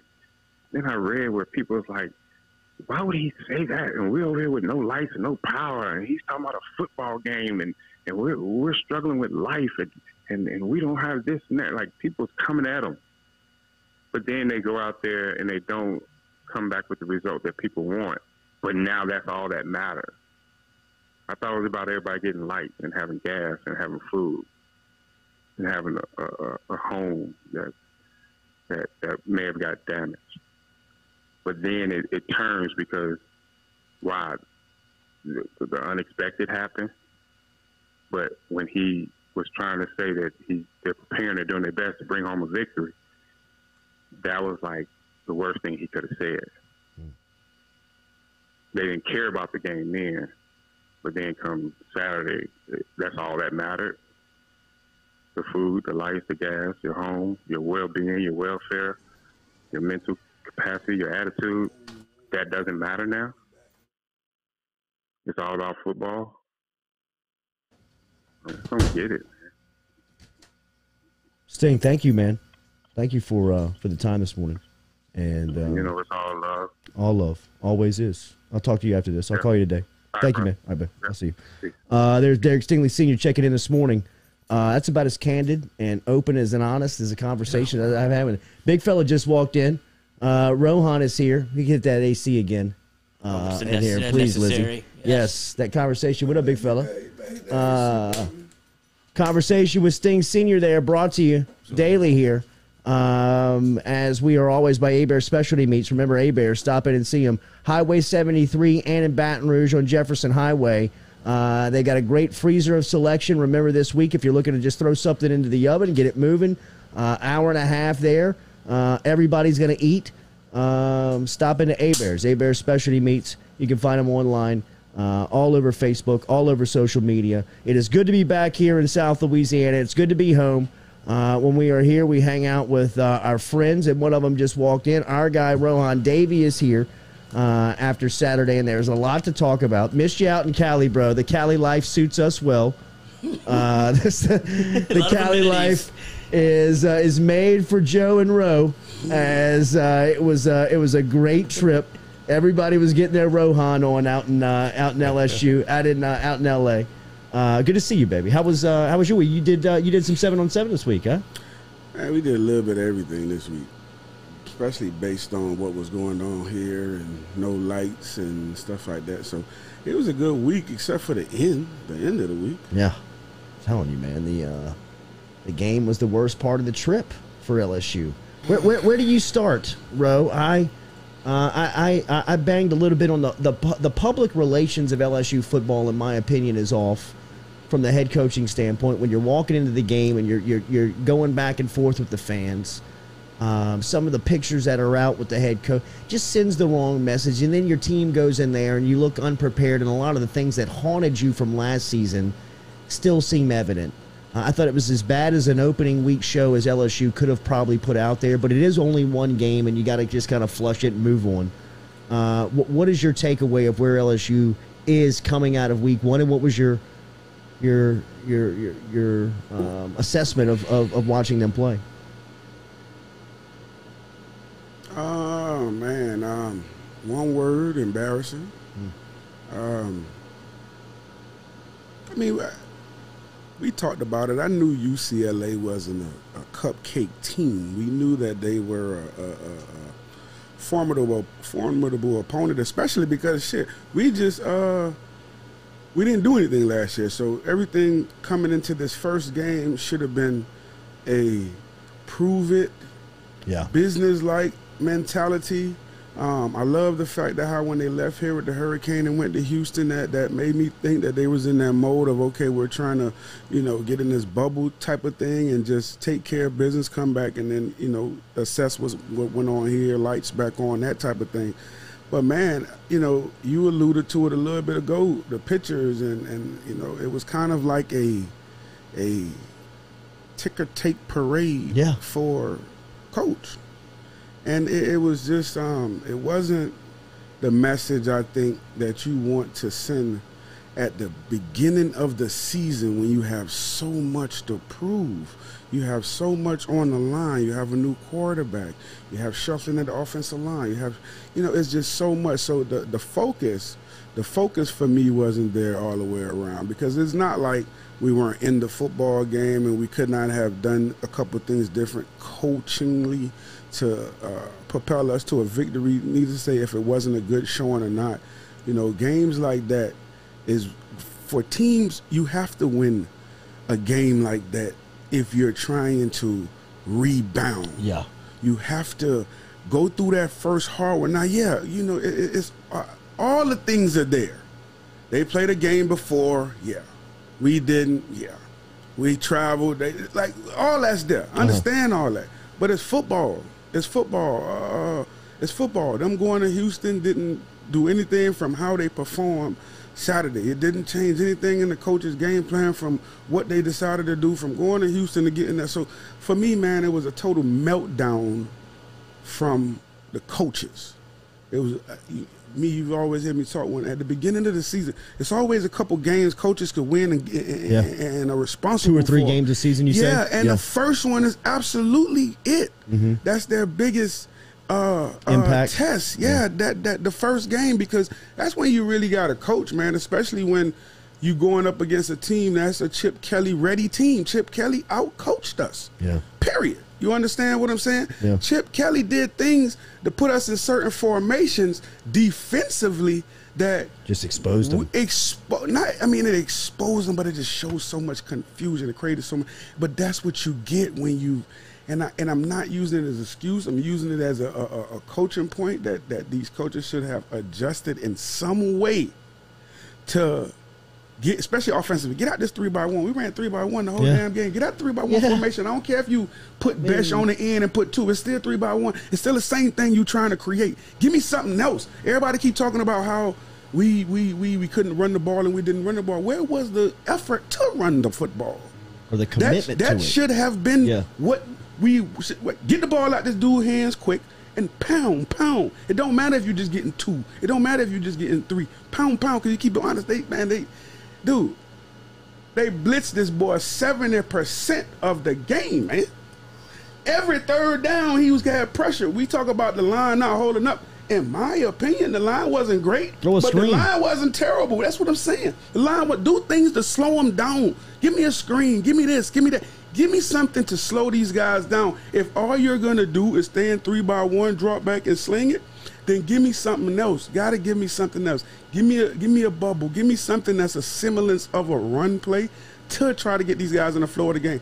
I mean, when little cracks and little holes was there, Todd David Price hit the hole. Yeah. It wasn't a lack of not running hard. Mm-hmm. It was a lack of not having nowhere to go. We weren't getting any push. I honestly say that we weren't getting any push. But our picking up the blitz and the other thing was, man, we got to know where we're going with the blitz. I was a young quarterback. Max is a young quarterback. That's the hardest thing for us to grasp. When do you recognize that? When you pre-snap? Or it has to be pre-snap. It has to be pre-snap. You have to see him moving. You have to go over your keys. You have to see that safety backed up. You have to see the linebacker backed up by that safety and see him low and creeping in. But it was just not going to the right side. These guys were running the side adjustments. They was running the side adjustments, coming off, going to the flat. They was running. They just weren't getting it. They just weren't. It just wasn't coming out quick enough for the side adjust. Even the pass, the third down to Besh, that was high. Mm-hmm. That should have went straight in the flat to 27. Might have been a bang, but it would have been right at the sticks for the first down. And those are little things in the process for a young Max that he's going to have to get to. I'm sure that's one of the things the coaches are pointing out to him. Don't worry about the big blade. Let's do the little things. It's the little things we didn't do that cost us this football game. Because, we're right up in the football game all the way until it was in the third quarter. So it wasn't like we weren't in it. It's just coaches had to do some things differently, man, to put these guys in a better position to finish. It wasn't a lack of these guys. Now, sometimes it was a lack of effort. We did have effort issues at times, and guys thinking that, he's going to make the tackle. Don't come over and make the tackle. Don't come over as fast. Now he breaks the tackle. Now we have to speed up again. So we have to definitely, when you come out of training camp, I know it sounds like an excuse, but tackling is always an issue. Yeah. Run fits are always an issue. That's what you saw yesterday from those guys. Those guys on defense not trusting the other guy to make the play, not trusting the linebacker to come down in that B gap and fill that B gap correctly. Everybody was trying to make the play. And when you try to make the play, 24 skips out the back door. You know what I mean? So that's what was going on. Everybody was like on Velcro on defense, stuck to their guys, not getting off of guys. It was, defensive backs running into each other, seeing it late, coming down late. It's still, in my opinion, it wasn't what you saw last year. Even though it was terrible, it's still, you didn't see guys running free. You seen guys chasing. Yeah. So that means late recognition. That means late getting a play. That means late seeing it, late communication, not in position, bad angles. Even on Stingley's play when he came up fast and got the tackle and it was like his first tackle again, he was out of position. It was a good tackle because he's a hell of an athlete, but his leverage was all whack. You know what I mean? So it was just all those little things, man, that contributed to this terrible, terrible debacle. And the coaches are at the heart. Explain to you were a football genius. Tyrann Mathieu is a football genius. He tweeted out Saturday night that LSU, he saw collectively, didn't win 5 plays because UCLA owned the leverage all night. All night. To the football fan out there that may not understand, what is he saying?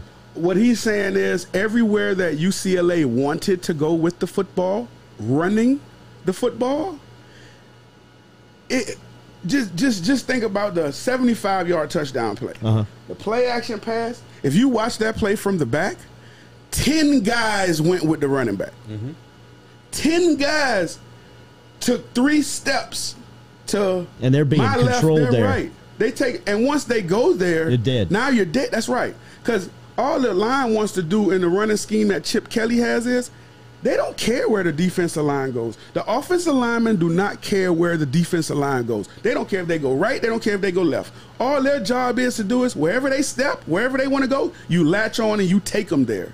Wherever, if he want to run left, let him run left. Take him left. It's on the back to see the cutback. It's on the back to find the lane. And he did an excellent job because we were out of position. So if my nose tackle is responsible for the A gap, which is right over the center, right where you get the ball. Now my middle linebacker may be responsible for filling this B or C gap, depending on what they have going on outside. Well, while they were running so successfully, even if it was 5 yards, 24, and then now you bring that into we're not tackling well. So we're not hitting our run fits.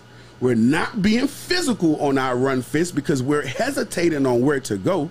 So now we're taking that false step, and them guys are getting up in there, man, and they're locking it. Yeah, they locking it. It was one play I could have ran through there backwards. Yeah. You know what I mean? Yeah. So it was just those, and like to your point, all of that can be fixed. The positive, all of that could be fixed. It was just an embarrassing effort on the part of the coaches, in my opinion, to not do anything else to change the trajectory, and I'm speaking offensively, of what was going to happen. Stay in the same thing. See, we did try to do, but we never just pound. I mean, all else fails. Run the ball down their throat, man. Yeah. This guy, you saw when Max got the ball out of his hands quick to these guys. You got explosive guys on the outside. I don't care what anybody says. These guys are explosive. I know Boutique got most of the looks, but Jenkins was explosive. Palmer is explosive. These guys are explosive football players. Get the ball in their hands quick, man, and let them work. Yeah. What is the most concerning thing you saw? Honestly, like you mentioned the run fits and that stuff can be fixed. But defensively, yeah, that could be fixed. I think that for me watching, because I definitely watch it through a quarterback's eyes and where young Max is right now, I think that he has to just hone in on the little details of the passing game. And when I say that, I mean he did a fantastic job of getting the ball out of his hands quick when everything was good. What he needs to do is because they're going to blitz him. That's going to be the thing with him now, because they saw that he wasn't going to the right side on the side of this. That could be fixed.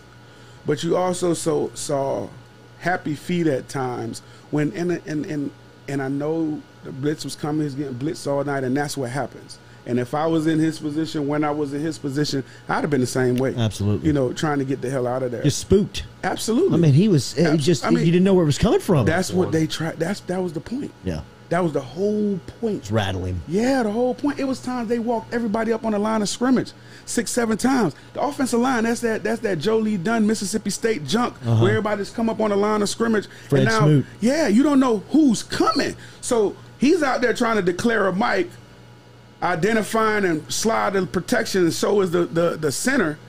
Well, you got 7-8 guys on the line of scrimmage. Guys are coming, backing out. It's all that for a young quarterback, Chip Kelly they did a really good job. Yeah. They had a really good game plan and they executed it really well. I knew he was in trouble when he threw the ball behind his back. I was thinking he's rattled. He's freaking out. Yeah, that was one of those plays that you don't want to see, but you do see it sometimes from a young quarterback. I remember a time when I played, I think somebody swung me around and I threw it to the sideline. And I actually saw the dude, though, the first time they swung me around. I knew he was going to be standing there. Where he is. I kind of knew, but I didn't know I was going to get it to him, but I knew I was going to throw it hard in that direction and hopefully go over his head or he'd catch it. But I knew somebody was over there. Right. You know what I mean? I saw a person. Just as long as Saban didn't catch it. Yeah. Right. Exactly. But he just got to do the little things, man. Get the ball out on the right side for the side adjust.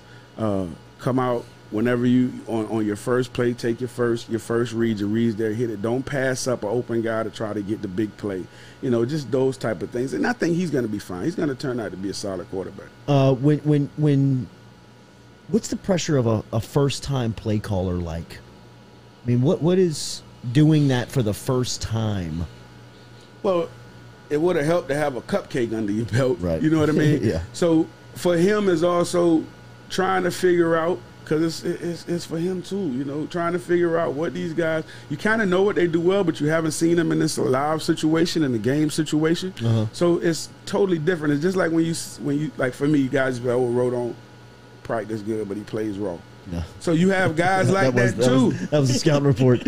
You got guys like that too that practice well but don't play good. Yeah. You know what I mean? So they finding all that out. It's still a new coaching staff. They all in. Durante trying to find, and I'm not making excuses for none of them. Yeah. But they're all trying to figure it out too, to be fair. And that wasn't the right team to try to figure it out about, and it wasn't the right coach to try to figure it out against. Yeah. Because Chip Kelly, say what they want, Chip Kelly's a monster when it comes to offensive personnel and moving and scheming, man. He's like a basketball coach where he finds your weakness and he attacks your ass. Yeah, I mean, he's not letting up. He is not letting up. That's what I thought was most impressive, was his patience, and then he just pounded them. Yeah. Finding a weakness and exploiting it, and he never went away from it. He never got too cute to where it's like, well, why would I stop running inside zone? Like, I don't, they can't stop it. Exactly. He called probably 5 plays. And Dolchich, I mean, the tight end. I mean, it was like, you guys aren't going to, I mean, Mike Jones, all I've heard about Mike Jones all season long is his ability to cover, and he can't get on the field with a guy like Dolchich in playing. I just want to. But, you know, I don't even understand that with that situation, man. Like, you seen what the kid can do. Like, you've seen him play. Right. You feel me? Like, you've seen him play. And we're talking about Mike Jones. Yeah. We're not talking about Dolchich. Yeah, exactly. No, absolutely. You've seen him play. 100%. Like, my thing is, like, He's been there a month and a half. He's been on the field. I mean, but you've seen him play. Yeah, Is what I'm saying. Yeah, you got film on the boy. You know the boy could play. You know one of his things is the cover. So even if I don't know where he is in the maturation of the defense and all that, but even if he's not up to speed, you cover him. Right. Yes. Recess. Yes. Absolutely. Let me at least see. Yes. You know what I mean? Let me at least see. Run with him wherever he goes. Yeah. You follow him. Don't worry about nothing else. All I'm putting you out here to do is follow him. Yeah. The big boy that's killing us. Follow him. Right. Take care of him right quick. Right. We're going to box him, one him. You know Let's what I mean? just see if he can play. That's my point. Like, I mean, they were throwing everything else against the wall. Do you think that this is more of a problem with LSU trying to fit players into a scheme as opposed to using the players they have and using their strengths? Because they put that 4-2-5 out there and just stuck with it. Listen, This is what we're going to run. You know, I honestly don't, because I don't know where they are in the maturation defensively. you know what I mean, of these guys. But yes, it does seem like they're trying to force these guys to play. He wants fourth down linemen out there. Yeah, he does, and that like if you don't have it for that scheme, you can't run it, man. It's the same thing we're doing with Bo Pelini. If you don't have it for that scheme, you can't run it. And you would think that 2 years in that you would at least have gone through that already and have a different game plan going into it. Now, like I said, you can at least see that the guys are a little bit better coached, but still, all in all, you're still 5 yards, 10 yards away from a tight end that's running, and you still letting a 6'5", 250-pound tight end go 75 yards. Yeah. That's a problem. I don't care how talented he is. That's a problem. Yeah. Rohan Davey with us here in studio. How good is Kayshon Boutte? How He good could is possibly be the best receiver. He's one of the best receivers. He is that kid. Something's wrong with that kid. I mean, it couldn't. I ain't lying. It couldn't bring him down. Something wrong with that kid, man. He was the only, like, in my opinion, and not just him, but he was the only real standout dog Saturday for me. Like, he was the one, and he was getting double covered. They kept that, and I know that was why part of the reason we stayed in that 3-by-1 so long is because it really defined what they were doing. It defined that they had the safety over top of Kayshon, and those other guys were supposed to go to work. But man, if you're playing off and they're double teaming this guy, if we would have just kept getting the ball out quick, throw a little screen, like every time he got the ball out of his hand quick, it was a completion, and they run after catch. These guys are run after catch receivers. Right. They not guys that's going possession. No, these are run after catch. These guys, playmakers. You got a punt returner. Boutte also is a punt returner. Like, all these guys are explosive players, man. You got to get it out of his hands quick and get it to him, especially right now early in the season. If you did that the second half of the football game and pound the football, you win the football game, I think. You saw especially early with what they were trying to do on offense, where they would have Ty Davis-Price come in motion to help declare and help see where where the defense would line up, and as opposed to where the running back was if it was man or zone. But then LSU got out of that, simply because they had to bring him into block. And what do you think about Pete's getting the play in so late and not giving Johnson the ability to kind of look at it? Why was the play clock getting so low down on the... It's the same thing we're talking about. It's new for him, too. It's him adjusting as well. It's him trying to figure out the right call. It's all that. It's definitely all that. We think that the coaches aren't immune to any of that. They're not immune to... Oh shit! 3-by-1, stay 3-by-1. What's your third down call? Exactly, Jake, what's your third down call? Right. We're punting. Yeah. I'm serious. That's the difference, man. That's the difference between the great ones. And, some of these coaches are evolving. They're just getting into their stride. So you may be conceptually and through thus far, climbing a ladder, and Coach Pease is, I think, a really good offensive-minded coach. But he's still in the mix of where he's proving himself. He's still taking steps to prove himself and improve himself, and this is a new thing for him. So let's see, And thus far, that he ain't passed the test last week. He ain't passed the test Saturday. How do you manage the reps the next couple of weeks between Nussmeier and Johnson? Obviously, Johnson's got to have them. Yeah, Johnson gets the reps. It's you with him. He's there. That's your quarterback. You don't just now pull him out because that was coaching. You don't just pull him out now. He didn't play. If I had to grade him on the game, I say he played a C game. You know what I mean? Yeah. C minus. Right. Just because of all the little things that I saw within the game that he just did not play well. Period. He just did not, and I'm sure he would say the same thing based on the little intricacies of the game that he has to control.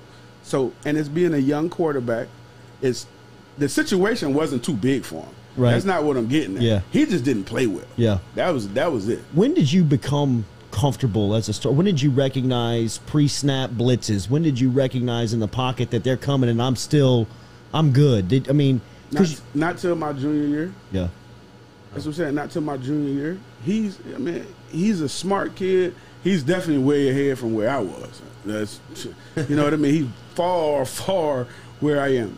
How he came up, coach's son in football and embezzling football. So he's far ahead, Jay. He's far ahead. But he just has to do the little things that changes the outcome. picking up that first down changes momentum. It changes field position. You have to get those guys feeling good, man. He has to get those guys feeling good about his play, feeling good about his decision making. Football and playing the quarterback position is all about decision making, and he has to get better at his decision making. Even balls that was like underthrown, the go route that he threw to Trey Palmer, that was a PI. Yeah. Got to push that out a little when he's holding them a little too long. Kayshawn broke off the line one time and he clicked it two times. These guys can run. Yeah. Like, you got to let that out. Got to just settle down. And he's going to. He's going to be a good football player. I agree. Besh, Thomas, and Hilton all make catches. Yep. I thought they got away from Besh and Thomas a little bit. I mean, both those guys, you could see it. They were eager for the ball. What did you make of the young wide receivers? Well, they played great.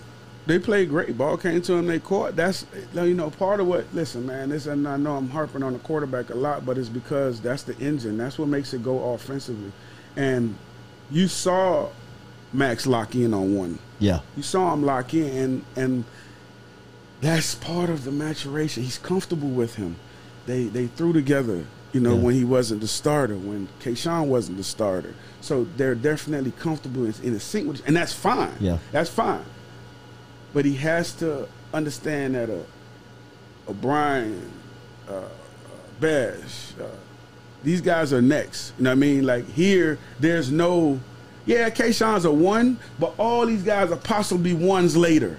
You know what I mean? So it's not a drop-off of far as catching the ball and making plays and things of that nature. So he just has to, it's the same thing I see on defense. He just has to trust the rest of them a little bit more. Probably not the same way you trust Kayshawn, because as a quarterback, you always have that guy that you just know that's your guy, but you can't force it to him. You can't stare him down.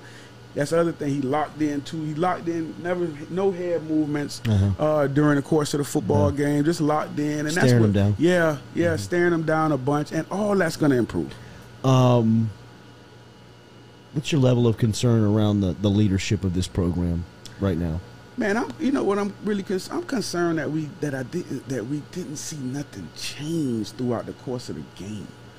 Not like nothing glaring to. Let's make an effort to change the trajectory of where things are going. Like, UCLA, in my opinion, was comfortably whooping our behind the whole game. Honestly. Yeah, they felt like it was their game. They dictated the game plan. They dictated tempo. They Yeah. dictated the way the game went. It never felt like LSU had any momentum or any control. Right. It never felt that way. It felt like they were the favorites by the whole 15. time. Yeah. It did. It never felt like we're going to do something to turn or come back, or even what they were doing was a fluke. You know what I mean? It wasn't like you was catching bombs and no one's around, they falling down. Like, they're hitting holes. They're pulling. They're creating holes. They're creating separations. They're scheming. Like, they did everything that we would have hoped to do offensively coming into this game with the new OC, with the new defensive coordinator. You know what I mean? You were expecting to see just something a little bit different. And even if just what is going to be different about you guys, what are you going to bring to the table different than what we saw last year? And for me, last year when we saw things going in one direction, it stayed in that direction. It was the same thing I saw Saturday when offensively was stagnant and we weren't doing anything. Like, we didn't try to change. We didn't have like a backup. Okay, well, let's go ahead and bring this in and tighten this up and let's ground and pound and play action and we have these receivers. Like, to me, it's not really that hard for you to say, let me switch to something else. This hasn't worked for 3 quarters. At least let me come out of halftime with something else. Let me go in a no huddle. Let me do something to change what's going on. Get tempo, get him in a rhythm. Yeah, you never saw that, man. You never saw that. It's concerning to see that when you look at the same things that haunted this program a year ago, the same things happen. Did you have a chance to watch college football this weekend? I watched a little. Yeah. Did you see Bryce Young? Yeah. I told you about Bryce Young. I know you did, bro. He's the best one he's had. I know. He looks so smooth. We were out in L.A., and that's his spot. His you know what I mean? career, Everybody was talking about that. Nah, he's a monster, man. I said that when I saw him come in and when they picked him up, because I've been seeing that kid since Elite 11. And the one thing that the kid does not lack for, and you can't lack for at that position, I don't care what happens to that boy. Confidence. his confidence never wavers, dude. And he knows he's a monster. Yeah. That's the other thing about him. You know who I compare him to, but just a farly better passer of the football is Cam. I think his size is like Cam. He's that big. Yeah, that kid ain't big. He said he's 6'1", 195. He big. Big old boy. Shit. Good God. That corner route he threw for the 95-yarder What about was his first so touchdown? fun. How he looked at Mechie the whole time, and everybody's biting on Mechie, and he drops it to that That's what I'm backside telling cat. you, man. That's you know what I'm saying? Like, you see that. Eye manipulation. That's all it's about. That's all I teach in 7-on-7 with the quarterbacks. You got to be able to, and it's a lot of people think you don't even have to stare them down. Yeah. It's just stopping them from taking that first step in Tilt that that head. direction. That's it. All you want them to do is pause for a half a second, because that half a second he can't get there. It's no, I mean, unless you damn Deion Sanders or Sean Taylor, but you can't get there, or the Honey Badger, you can't get there. You know what I mean? When you look at the LSU offensive line, how do you fix it? It seemed like it was irreparable damage. Especially you wanted to see him run. The first thing they got to do with that line is take all of them big guys that got towels on their side and on their behind, take it off of them, except for the center. He's the only one that needs. You're talking about because they want to look good. Yeah, they are not. They are not. They're not skill players. Yeah, you are road graders, man.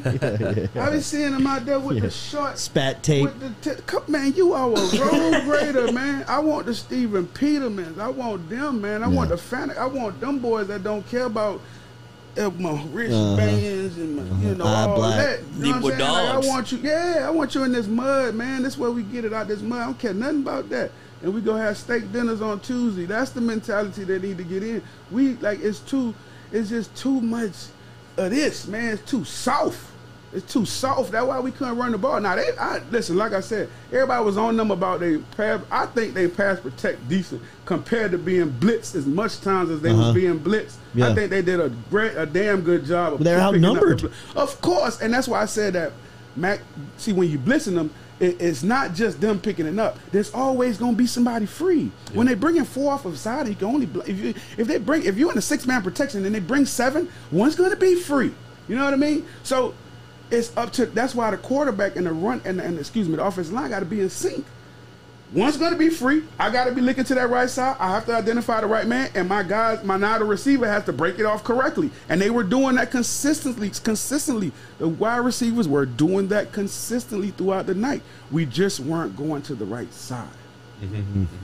So great teaching opportunities on this film. No doubt. This is a great tape for everybody offensively, coaches, Max, the offensive line, like all of them. We just couldn't move anybody, man.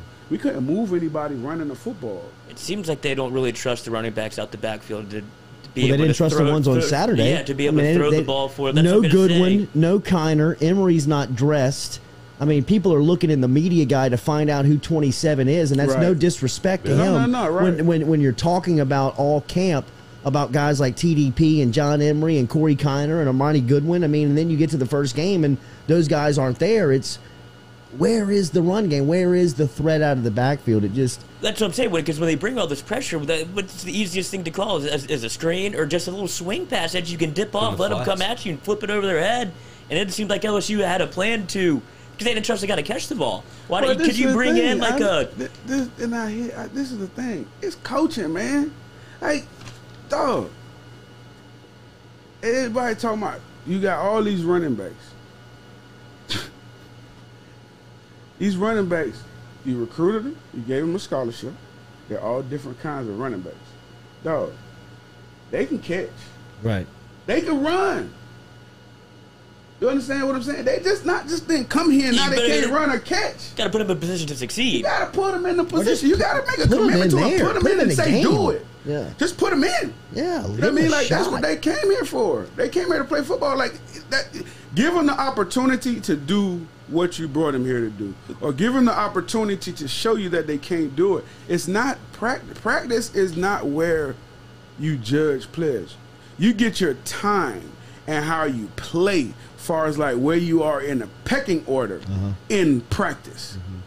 But in the game, if I got a back that's 4th on the depth chart, but something happens with number 1 and now I have to put him in the football game and he has done nothing in practice, but he's flashing like crazy in the game, he's going to move up. Make a coaching decision. Yeah, he's going to move up. He's going to be, well, you know what? This kid loves the lights or something. It's something about the kid that he turns up when the lights come on. Yeah. So I'm going to give him the opportunity to at least see. That's why last year when we were losing and we weren't playing, we didn't start playing the rookies or freshmen until like late in the season. That's why I was like, from the beginning of the season, the season wasn't going to be nothing.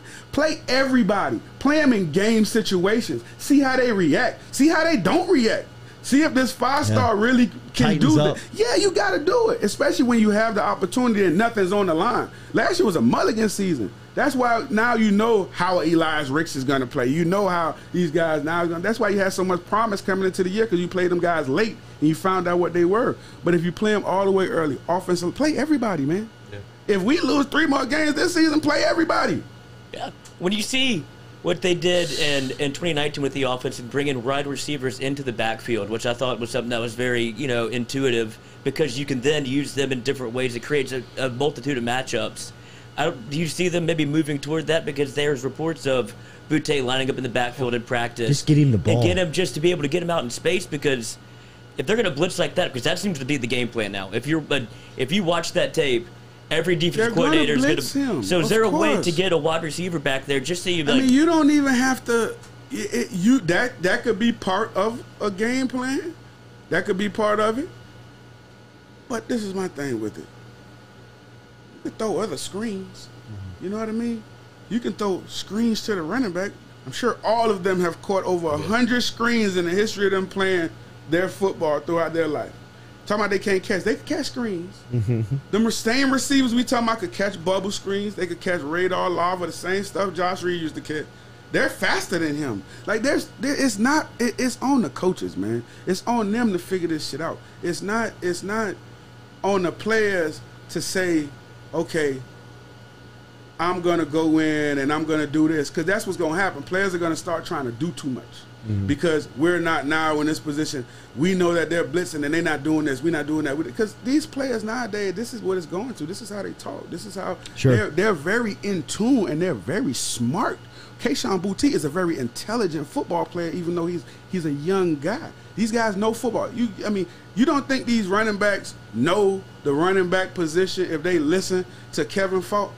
You don't think these defensive ends know what the heck to do? You got Andre Carter putting clothes on, putting his uniforms on to go out there and show you reps. So this is what I'm saying. It's not like these coaches, and I know I've been hitting, it's not like they're not coaching. It's not like they're not putting the time in, spending the time. It's not for lack of time.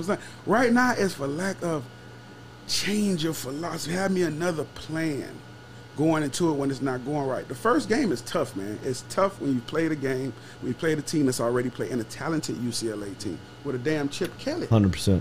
Yeah, I mean, at one, like I said on Saturday, at some point you got to give UCLA credit.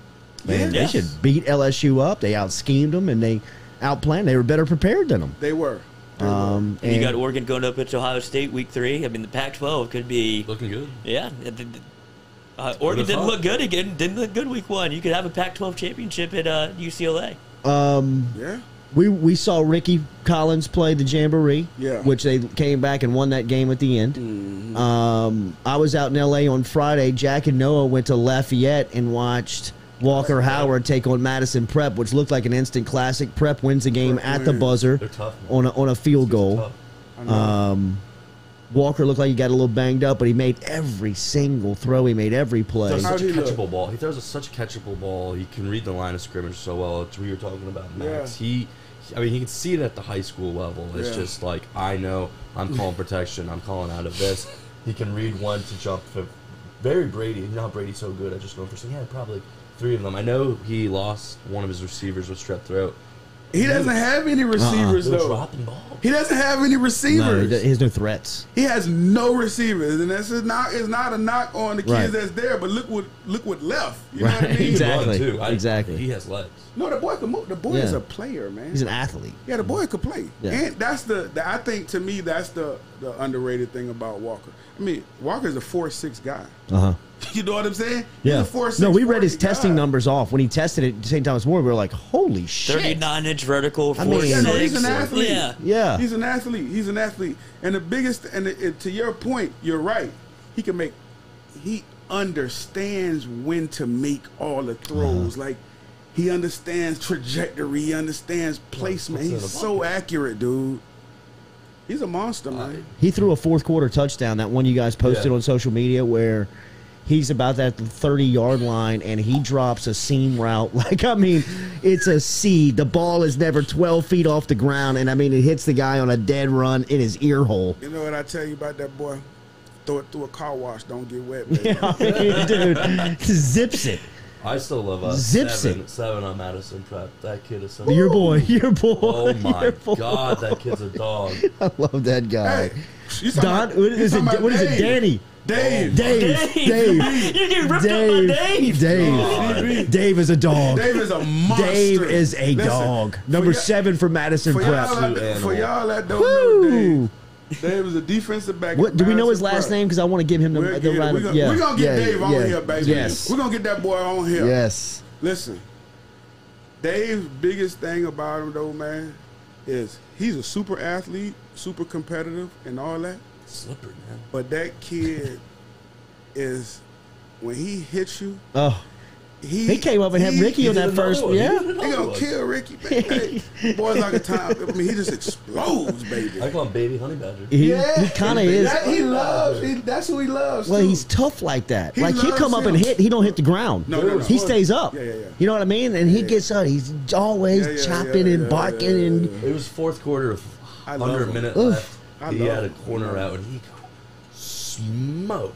And I'm like, well, this kid's dead. And he just pops up and he's like, let's go. He's Johnson. Oh my God. I mean, he is an animal. I love 7. And look, Quincy's bringing everybody to the game, and rightfully so. I mean, 2 looks like the number 1 pick in the NFL. But when you start watching Prep and you start digging into their roster, they got dogs everywhere. Man. They do. Middle linebacker's good. Yeah, the middle's good. That defense good. They wear you down. That defense offense is. Because, man, you can't stop Z. The quarterback. He always falls forward. Yeah. Always falls forward, and then he's such an And makes the athlete. play when the play has to be made. He makes it. He's a play. He makes it. It's over. Big week for McNeese. Big week for Micah Davey. Big week. They coming down here. What's that like? When you're playing for a school like McNeese and you see LSU struggling, that gives you a sense of, I mean, they probably have some bounce in them this week, huh? Either has some bounce or be like, oh, hell. Yeah. It's going to be a long night. Right. That's Hey, right. to kill his own son. That's right. You're probably for right. them, they got their own issues. You know, they lost a close one last week. So they're coming. They have some things that they have to improve on. Ogeron's boy played well. He had a good game. But they have some things they got to tighten up on defense, man, and the offensive line. They got to tighten up a little bit. So it'll be interesting. They have some things to work on. I think Frank's doing a good job, definitely. But they got some things that they got to work on down there. Their first game. Roe will be back later in the week. We'll start to preview that matchup. We'll have a plan on Saturday. Stick around after. I got some presents for you that I picked up over in California that I will show you. Thank you for everybody. Thank you for everybody for being out there today. Make sure and like, comment, and share on the post. We will be back with you tomorrow morning at 7 a.m. We're going to talk to Frank Wilson at 7:30 tomorrow morning, so we'll get a preview from head coach for McNeese on the Cowboys as they make their way to Baton Rouge on Saturday. Thank you for being out there. Go Chevrolet drives us every day. For Rohan and for Derek Stingley Sr., Jordy Culotta, Jack, and Lloyd signing off on this Monday. We'll talk to you at 7 a.m. tomorrow morning.